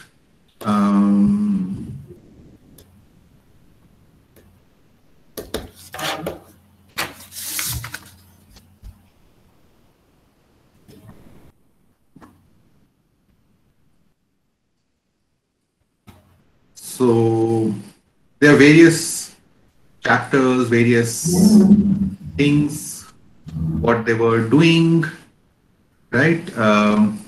You can get it all here. You can see their visualization. The whole book is available on as a website on the Internet Archive.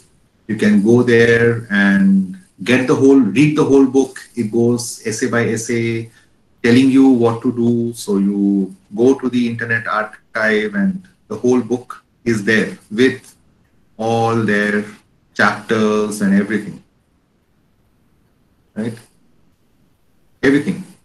So you start, everything is here, the comments people have made. You can read the whole book. You can actually use this as a textbook to try and learn how to do things. So for example, they'll tell you how to extract tables from PDFs. How do you clean data which you get if there are problems with the data? Basic text mining, how do you do word clouds, their limitations, how do you move beyond that? Right? What are the different types of visualizations? What do you do? How do you scrape your data? All of this is there, right? The theoretical discussions about this are there. The other thing you could actually look at is what is called the programming historian, which has 86 lessons in doing digital work. I mean, this is again history, but a lot of it is social sciences. I mean, all forms of social sciences, anybody can use it. These are historians who have done it. But you go here and, oops, somehow my internet is a little slow today. Those problems of the digital world. But yeah, it's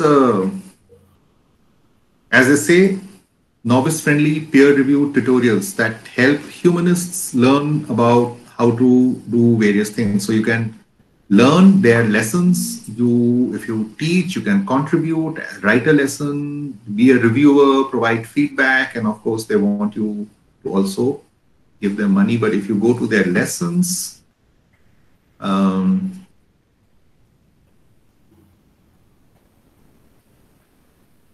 just give me a minute. I think there was some maintenance work on our internet system happening today, so maybe that's the reason it's a little slow, but it should open soon enough. But definitely look at the historian's macroscope, right? This one. This is what it is called, and come and have a look here. So you have a bunch of tutorials on various aspects, and you can sort it by publication date, but you can also sort it by difficulty. So this is the easiest, or no, this is the easiest. Introduction to Jupyter Notebooks, Beginner's Guide on Twitter Data, the principles, how to use tabular data. Some of them you can use, some of them you will find difficult. Basic Windows command line, how to use that, what to use. Omeka is a great source. Zotero is a great source. So these are, and if you open any of these, you will find, say, for example, Beginner's Guide to Twitter Data. Since a lot of people use Twitter, it it is very detailed. It is broken down. It is like a university lecture. It is almost like one of those open university things, right? And there are 86 of them. So, oops. Yeah.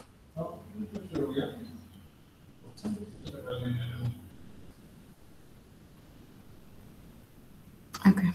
So while it is difficult for us, it is not impossible to do much more than most human sciences scholars do. It tells you what are tweet sets, how to select, filter, export the data set, how to use them, what are the applications, right? It will give you an overview, it will give you various things about different sources you can use for this, right? So it is not easy. I'm not saying it is easy. You have to learn a completely new skill. A lot of us maths challenged. I barely managed to get through maths in school. But now when you see this, less of the maths we studied in school and more of formal logic and things like that, it's with some effort possible to understand it. You don't have to master it. You have to master the ability to use the tool. It's like typing or it's like writing, any of these skills. It's not impossible. There is an effort you have to put in. I can't say I am very good with a lot of these things. Thankfully, I am in a computer science IT institution. My students do much of this, but I need to be aware of what is happening. Thanks, Aniket, very much. Now, there are a couple of similar kinds of questions. So, for example, Veta is asking, this whole emphasis on ontological precision, this definitional precision which computational analysis requires, doesn't that kind of sidestep the whole politics of definition and assume a kind of ontological certitude? So, I mean, what happens to this whole, as social scientists and as human sciences people, we are interested in that whole politics of, those quibbles over definitions and so on. So, what happens to that when we begin with a certain kind of, precision or a demand? Yeah. So I don't think it goes away. Those things will remain. And even if you're using it in purely computer science, so number one, everything will not be computational. The debate between Habermas and Charles Taylor would remain. That is not going to go away. Right? Which is why we get our students to read Aristotle, which is why we get our students to read Rousseau and Locke and Hobbes about the social contract. But when you're thinking of the social contract and when you're looking at constitutions, it is possible to perhaps then define for particular purposes more precisely, knowing that this precision is also temporary for the purposes, it is context bound, and that debate remains. Right? But also, my own sense in the last 5 years has been that perhaps there has been a slippage by humanists, social scientists, where we have reveled so much in the complexity. And you keep hearing things are complicated and I want to complicate the issue and things like that, that sometimes we are forgetting the need also for precision and for drilling down. Which is not to say one has to always do that. I'm not being a behavioralist. I'm not being an old school quantitative social scientist, but I'm saying that it has its uses. So we need to be conscious of the fact that it is context driven. It is for particular purposes. It will always be tentative. It is always, like all knowledge, be open to challenge and criticism and transformation, but it is useful. And often, as we saw with poems or we saw with curiosity, it helps us understand things.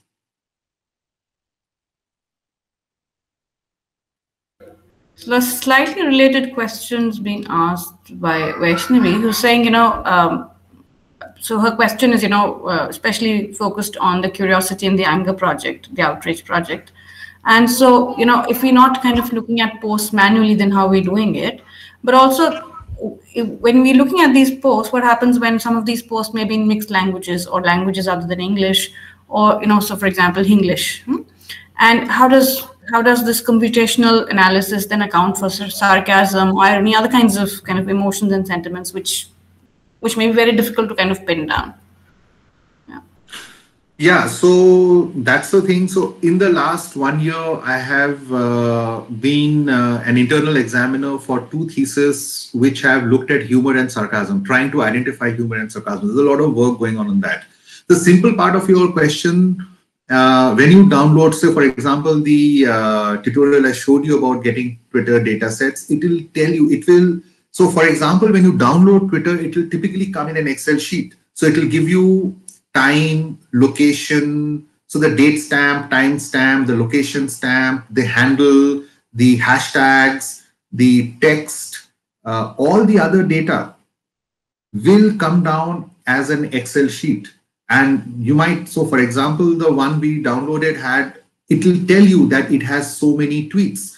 It will very easily, these things will tell you what are repetitions. So there are retweets. There are quote tweets. So all those will be classified for you without necessarily you having to do it manually, right?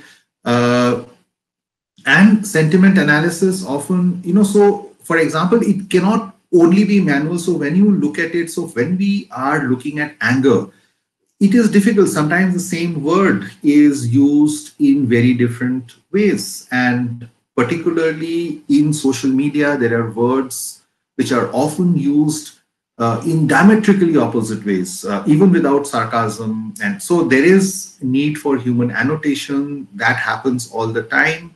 You get a data set, you have to annotate it manually. Sometimes it takes months to do that. But then once you have done it, the data set, the program, as it says, is also learning. That's what is called machine learning. It constantly reads your annotation and it's learning from that.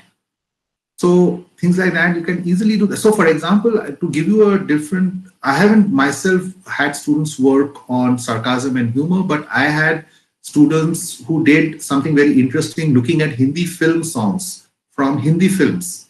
So how do we get that data set? So what we did was we went and found that there is the Binaka Geetmala, which is happening from, I think, early 1950s. Amin Sayani made a big name for himself. His voice is still recognized by a lot of people as Binaka Geetmala, and then it became, I think, Sibaka Geetmala. And so basically from 1955 to 2005, we looked at the top 20 songs of each year in the Binaka Geetmala. Then we took the text of those songs from a repository which got all the lyrics there. And then we were looking at passive voice and active voice, and we were doing a gender segregation. So how many times does a woman use a passive voice and how many times the man uses a passive voice and active voice? It was very interesting. And how many times does a woman sing a non-romantic song? Or how many times does a man sing a non-romantic song? And then words like, nation and state and duty and sacrifice, etc., etc. We're looking at those things. And that gives you a sentiment analysis. That gives you a sense of the cultural world. And we found some very interesting things about how the nation is being referred to, what are gender roles, etc., etc. Now, that is not the entire story. You need us to also engage with that data as we traditionally have done.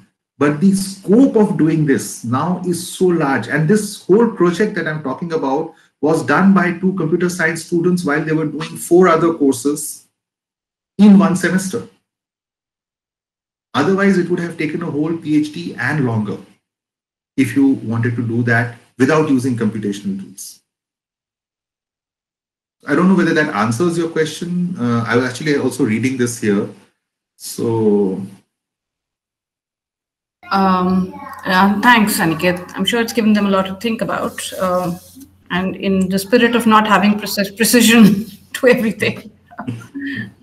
And there are a couple of questions which which kind of ask you to share your thoughts on cybersecurity and privacy of data, etc. And what are your thoughts on this?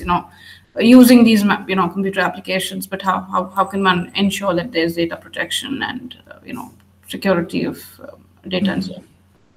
I actually don't work on privacy and data protection. So my understanding of that is from what I get from reading the newspaper, reading some activist blogs, and following a few people here and there on Twitter and things like that.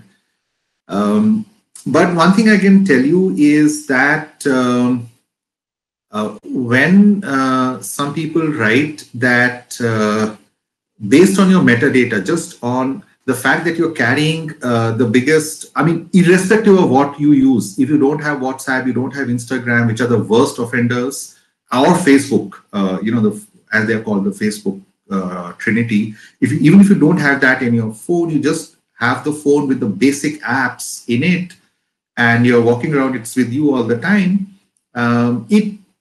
Within a couple of weeks, it knows more about you and can predict what you're going to do far better than you yourself.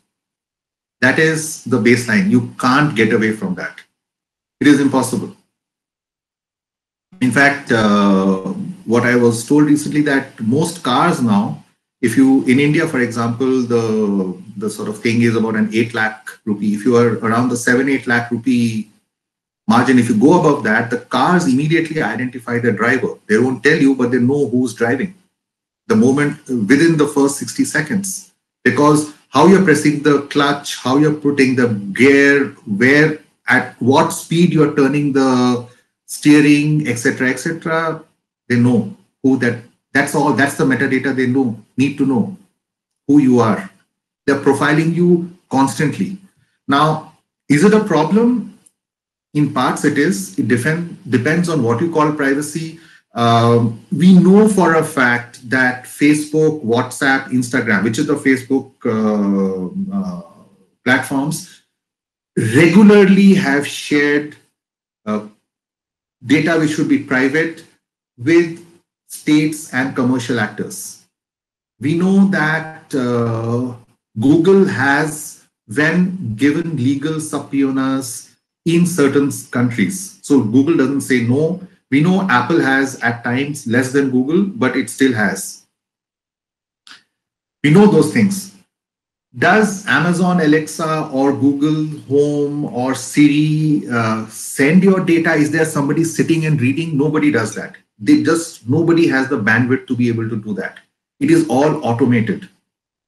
Nobody even knows. Nobody in Amazon knows why some product is being suggested to you. It is happening through a black box. It's intuition. It's exactly like intuition. So you don't know, why do you intuit something? Is it because of astrological reasons, because some planet or star is somewhere in the horizon? Or is it because a spirit came and spoke to you, or God came and spoke to you, or what is it? You don't know. It's a black box. We call it intuition.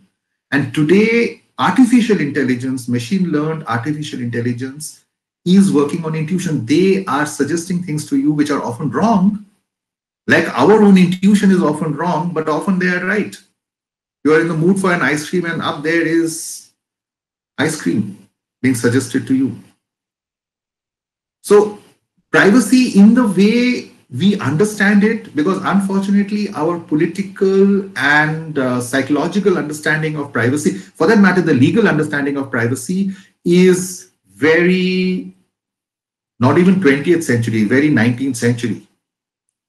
It's the classic utilitarian limited state concept of privacy, which is not a bad concept at all, but that's not how it's working anymore. How do we think of privacy, both as political theory, as everyday practice, as law? I don't know, but we need to think about it. What I know is metadata is being constantly taken. You just go and look at the metadata that WhatsApp picks up. The metadata that Google is picking up from this meeting is massive.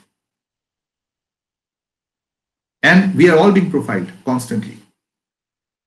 But then, Aniket, my question would be, what are the kind of ethical concerns that come into play when we are doing this kind of analysis? When we are looking at metadata as researchers, possibly could be the kind of ethical concerns. Yeah, I mean, so one has to be keep the same. I think as of now, for the type of social science research that we do, we have to keep the same ethical codes of conduct that social science research has. So if you are looking at certain things which are private, then you need to go through an ethics committee. You need to find out how you're anonymizing, what the data is, how is it kept, who has access to it, when is it destroyed.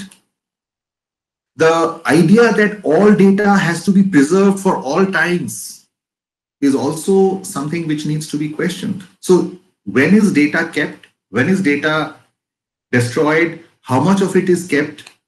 So, for example, we have, when we collected data in Spiti, we went and interviewed about 160 families spread over 25 villages. And those forms have the names of the family, but the data that we have on our Excel sheet doesn't have the name of the family. But somebody who lives in Spiti, by looking at the data we have collected, how many cars you have, how much land, what does grow on that land, how many people from your family are in the monastery, etc., would know which family we are talking about, even if that is anonymized, right? So those are the same ethical concerns, say, for example, sociologists and market researchers or anthropologists, everybody is worked with. So we need to do those very things. We are working with those very things. For example, now we have this whole project called the India Social Archive. We have just started. We have started with collecting data on the farmers' movement, everything, all newspapers, all tweets, all Facebook posts, all government documents, laws. We'll try and get into jurisprudence on agriculture and farm laws and everything else, collected and kept.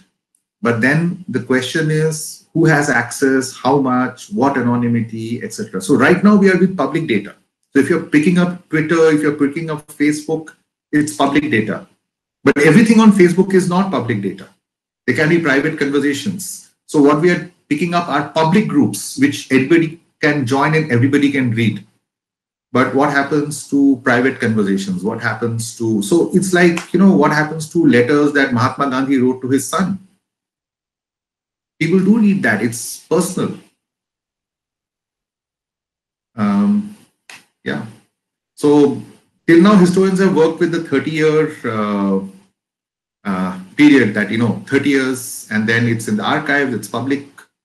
But we don't know. People live beyond 30 years. Somebody told me that the 30-year rule was put in the 19th century when the average life expectancy was 30 years. I don't know whether it's true or not. It's just an urban legend.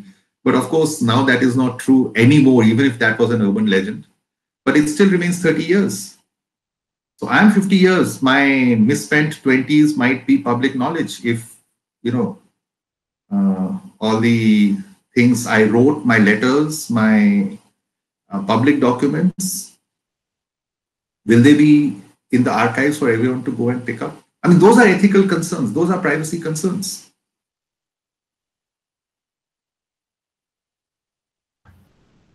Okay, so Chaitanya has a question, but I think the concerns about disruptive technologies such as the internet was in the 90s, and now you can talk about the Bitcoin and cryptocurrency doing a similar kind of thing. So her question is, several disruptive technologies, both in the present and past, pose fundamental challenge as how research is understood, conducted, and operate within existent modes of analysis, which may or may not necessarily fully be able to accommodate the breadth and nuance of technology itself. So her concern is coming in on that whether the research may in some manner flatten the technology when it's supposedly a disruptive technology. I think, Manisha, I was just like standing in. So I'm sorry. Yeah. I don't know. I mean, I'm still grappling with a lot of this. Everything I say is tentative, so I don't know. But I think uh,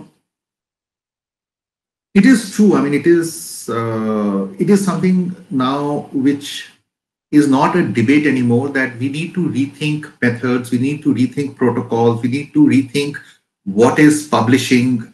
We need to rethink how, as a community, we work, because knowledge production always happens in collaboration and a bit of competition. So we all are working on similar things. We are competing with each other to find a better way to understand, but it is always collaborative.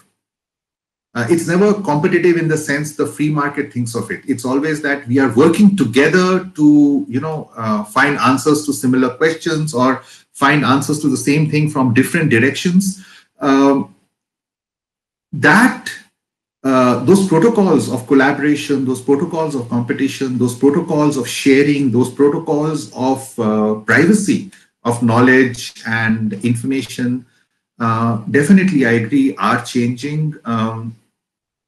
Whether it flattens research, is that what was said? I don't know what exactly does flattens research mean, but yeah, it in some ways it takes away some of the things we did without computers, some of the manner in which we work.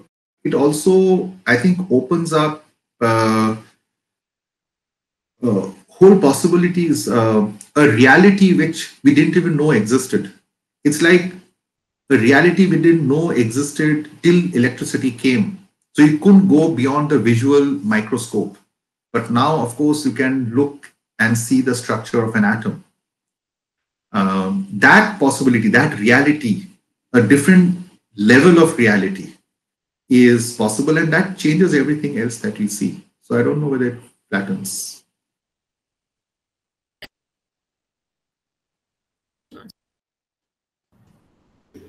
Chaitanya has a hand raised. Yeah. So, oh yeah, there's a hand raised. Chaitanya, do you want to type in your question or do you want to speak out? No, you can just unmute yourself and ask. Just unmute. Yeah, just do that. No, so I just wanted to quickly chip in. So I think when understanding disruptive technologies, one concern is that we always run the risk of accommodating those technologies within the prevailing understanding we have of those technologies to work with. So say, for example, just to simply take the example of Bitcoin, of how we understand value in society, or how we understand, say, for example, how trust works and intermediaries work, which allow for, say, banks to exist. When these technologies erupt, they sort of fundamentally challenge how our society functions on a day-to-day basis. So in that sense, the first question or first concern is, how does research then, in one sense, curtail our own understanding of the technology or what it can offer society? And the second question is a little more open-ended, both to Professor Aniket and Professor Danda, where how do we then, once this research is undertaken, how do we convey this research? Because I feel it holds very important implications to how the larger society understands this research and then intends on working with it. How do, be it either accepting the technology or rejecting it thereof?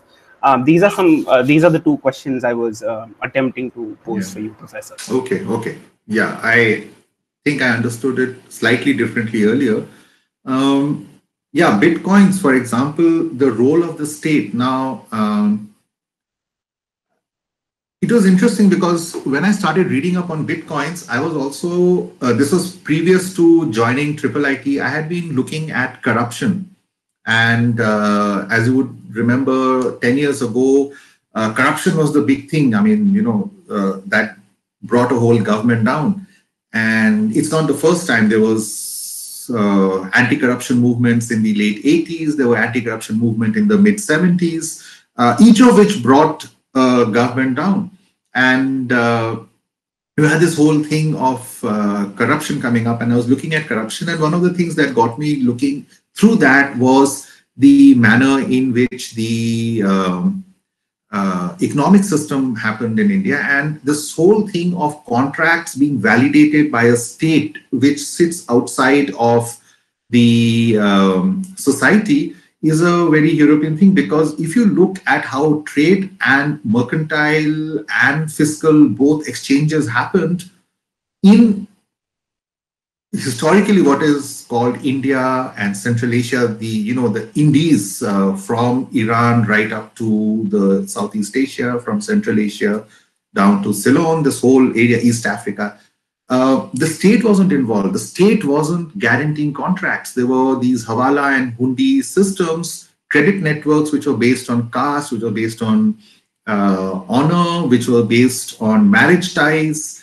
The state wasn't involved in guaranteeing contracts.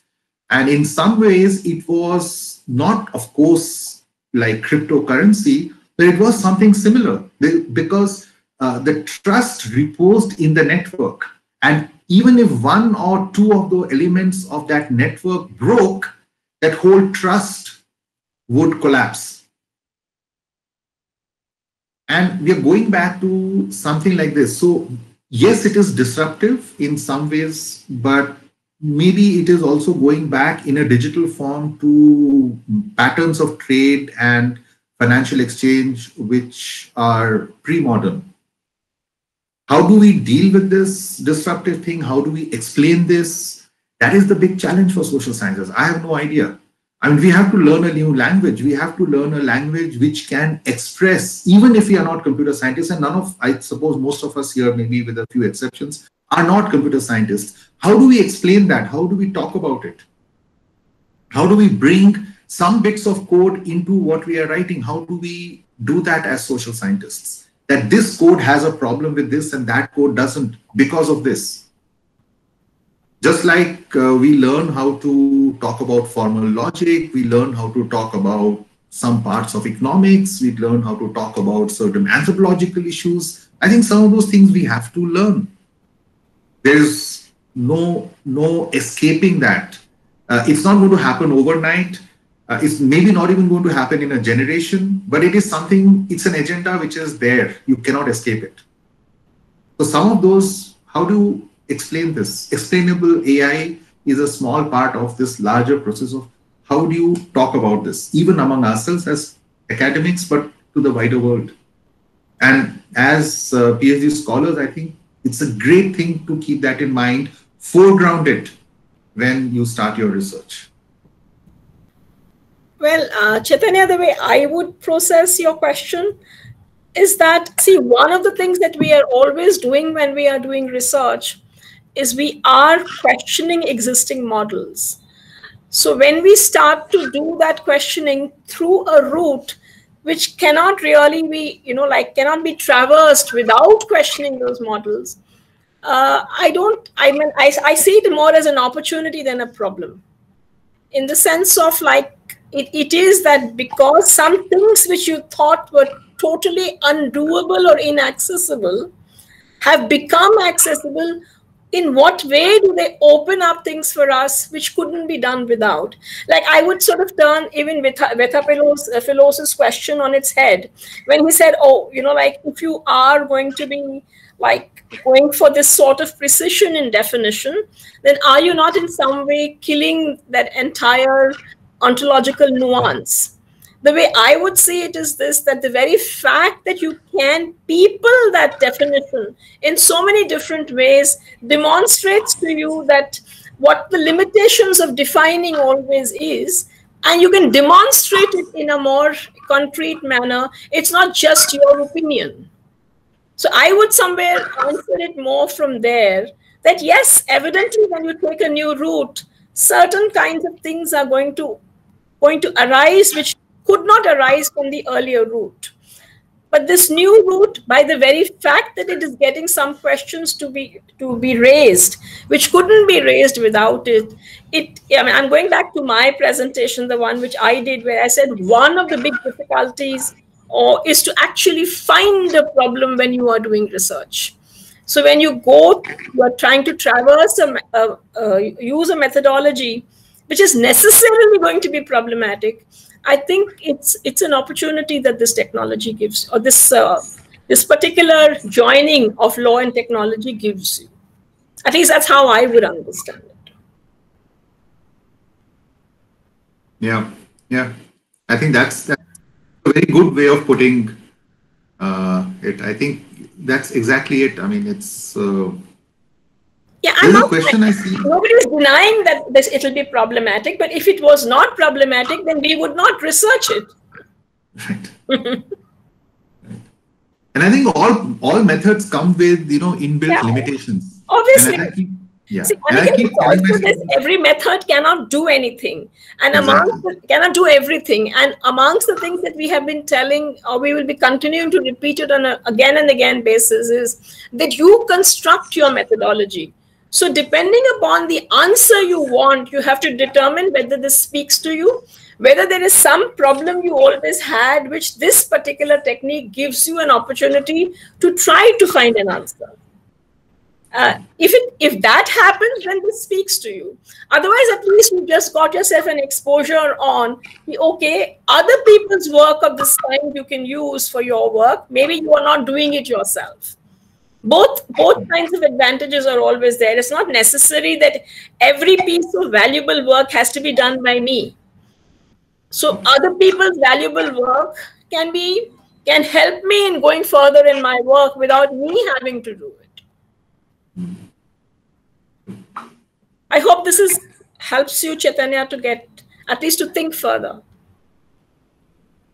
Yes, Professor. Thank you. These aren't easy questions. I think we're all grappling with it. But thank you for sharing your insights and opinions. So Burhan has a question. I think it's an earlier question. Well, he was asking about. I mean, it's not necessary for Aniket to really answer because it's a question that everybody must grapple with. I mean, he talks about the fact that in China there have been these artificial intelligence court set up. So what are your thoughts on that? See, the point is coming to it from something else. For example, a doctor friend of mine was telling me he does some sort of a computer aided surgery of the nervous system, brains, things like that. So they'll put a pipe in through your veins, and that pipe will go with a camera, with little scissors, with needles, God knows what else, and do whatever it has to do inside the brain, and then come out through. Anyhow, so he was saying this is done much better by robots and artificial intelligence. But the problem is we really don't know why robots are taking certain decisions to do certain things and not do other things. And in all such surgeries, the human body is so complex that it will react in ways which you don't know. So sometimes instead of going along a certain vein, the robot would send these tools through another vein, and which might lead to complications and the patient dies. Now, if the human being is doing it, you can explain it. We are doing it for this reason. If a robot is asked to do a surgery of your kidney, it will make a puncture and put in its equipment and do certain things and come out. Most likely it's going to be successful. In the few cases it is not successful, when somebody can sue the hospital or the doctor for negligence or anything else, the doctor can explain right or wrong why they did it. The problem with these robots is, with artificial intelligence, it's a black box. We don't know through what basis they have made that decision. It's the same with mathematical proof. So there are a bunch of mathematical problems which AI has, within quotes, solved. They work, but we don't know whether they have been solved. Because solution means that somebody else has to go through all those steps, even if it takes a year and 500 pages. Somebody should be able to follow all those steps and say, yes, all those steps are right, and step number 17,348 is actually not a problem. I should be able to say that, and then at the end say, yes, your proof is right, and yeah, this is a solution to this problem which has been there for 400 years in mathematics. Now the AI has solved it. It gives you a solution which seems to work in every condition you put it in, but you don't know. Is it fluke? Or is it actually solved? Because the solution is not there. The same problem with legal things. So, for example, I was talking about this dowry thing. I got a student to start working with me. She left and started doing something else with another colleague of mine.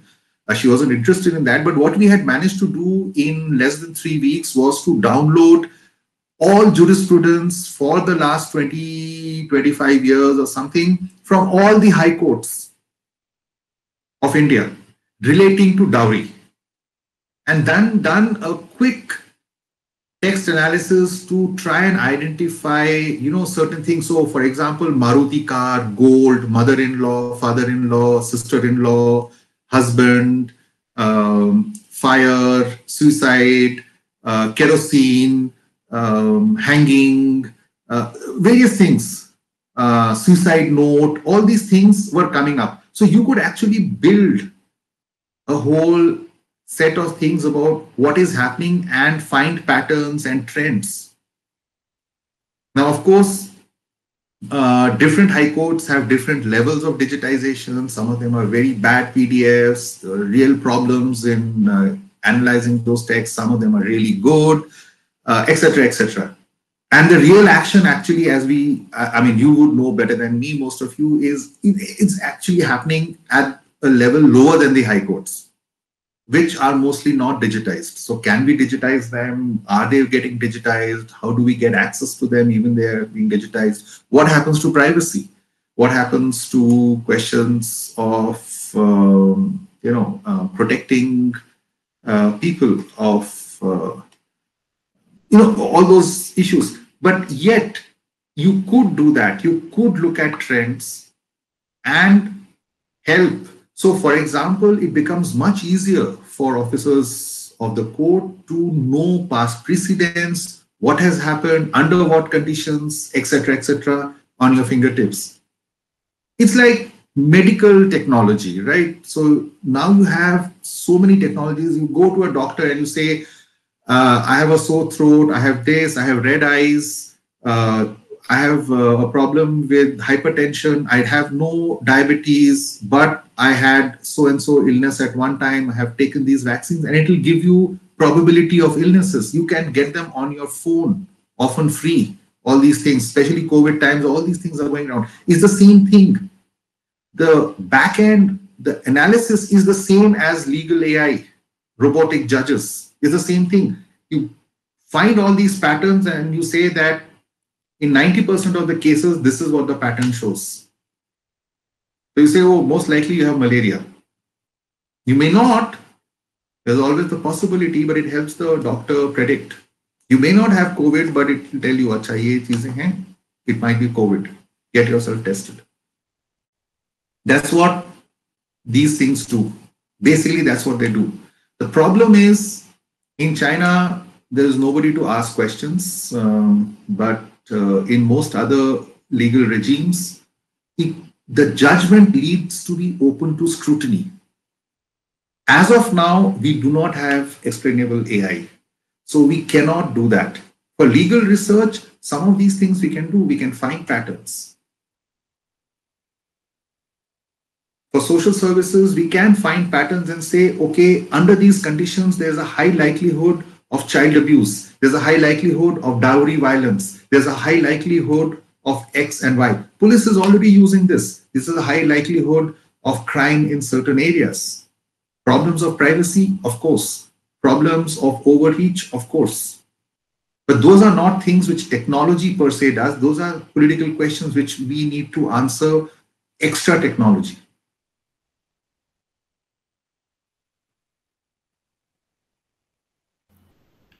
Yes, thank you, Aniket. Perhaps this itself is a, good theme to research on. How do these robotic justices work, and and the kind of differences and patterns between these AI courts and other courts. That itself may be a very rich field of study itself. Yes. So I think we've come to the end of questions now, and Professor Dhanda, we have a 5-7 minutes open house where anybody can ask, switch on their microphone and ask a question if they want. Sure. If not, then we will just thank Aniket, thank everyone else, and close.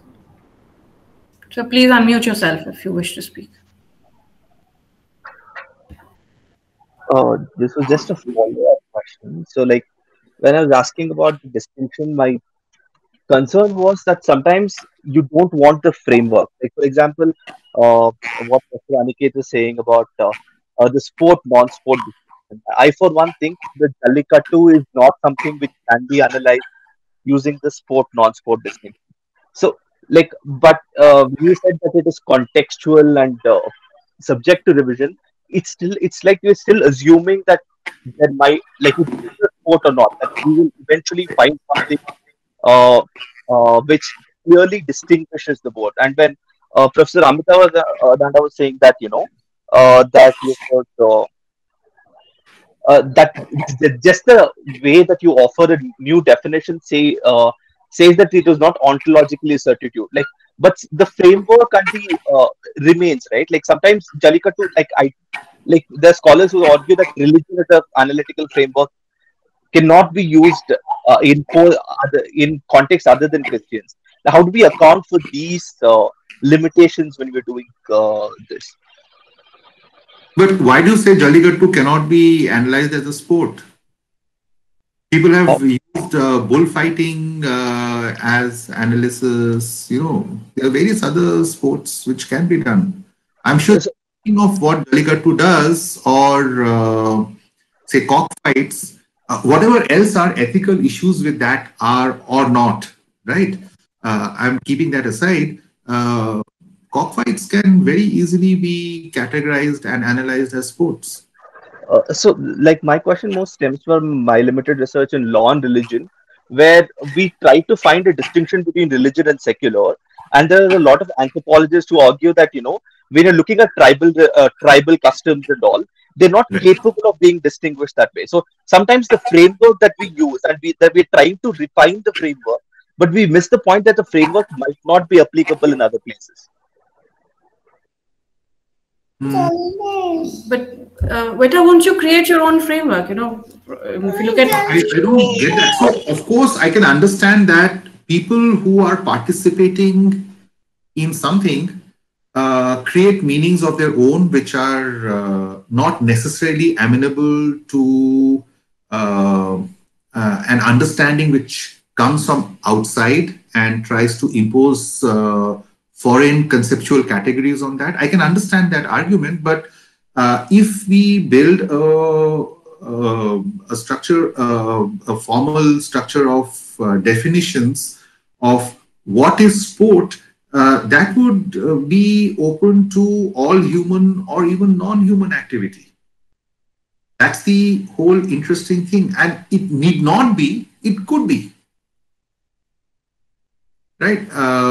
So you could say that Jallikattu is a sport, yet it is culturally significant, or it is unethical, or it is illegal. Those are different things. It is important part of the cultural world in which meanings are created for a certain set of people. All those things are still possible and are not obviated by the fact of saying that, yes, it is like a form of sport. Like I was giving the example of Bombay suburban train travel. I mean, it could well be considered a form of sport and something else may not be, which we think is sport, right?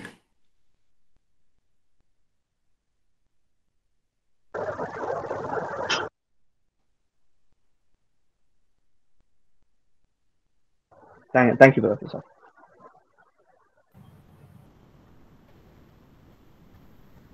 All right, it looks like we've come to the end of the afternoon, and it has been, I think, mind-blowing in several kinds of ways. I really want to be thanking you, Aniket, for triggering these thought processes for all of us, not just for the aspirants, but the rest of us who were listening in to feel that this is something we need to be engaging with. So I once again thank you on behalf of Nalsar University. Thanks Manisha Sethi, who on a Sunday with Nena tugging at her pallo is still kind of done an amazing moderation job. So thank you, everybody. See you all next week. Thank you for inviting me. Next week's thing would be different. We will notify them for you because one speaker is from Australia and the other is from England. So we're going to have some timings adjustments coming in. Thank you once more, Aniket. It was a lovely evening. Thank you. My pleasure, and it was really nice being here. Thank you.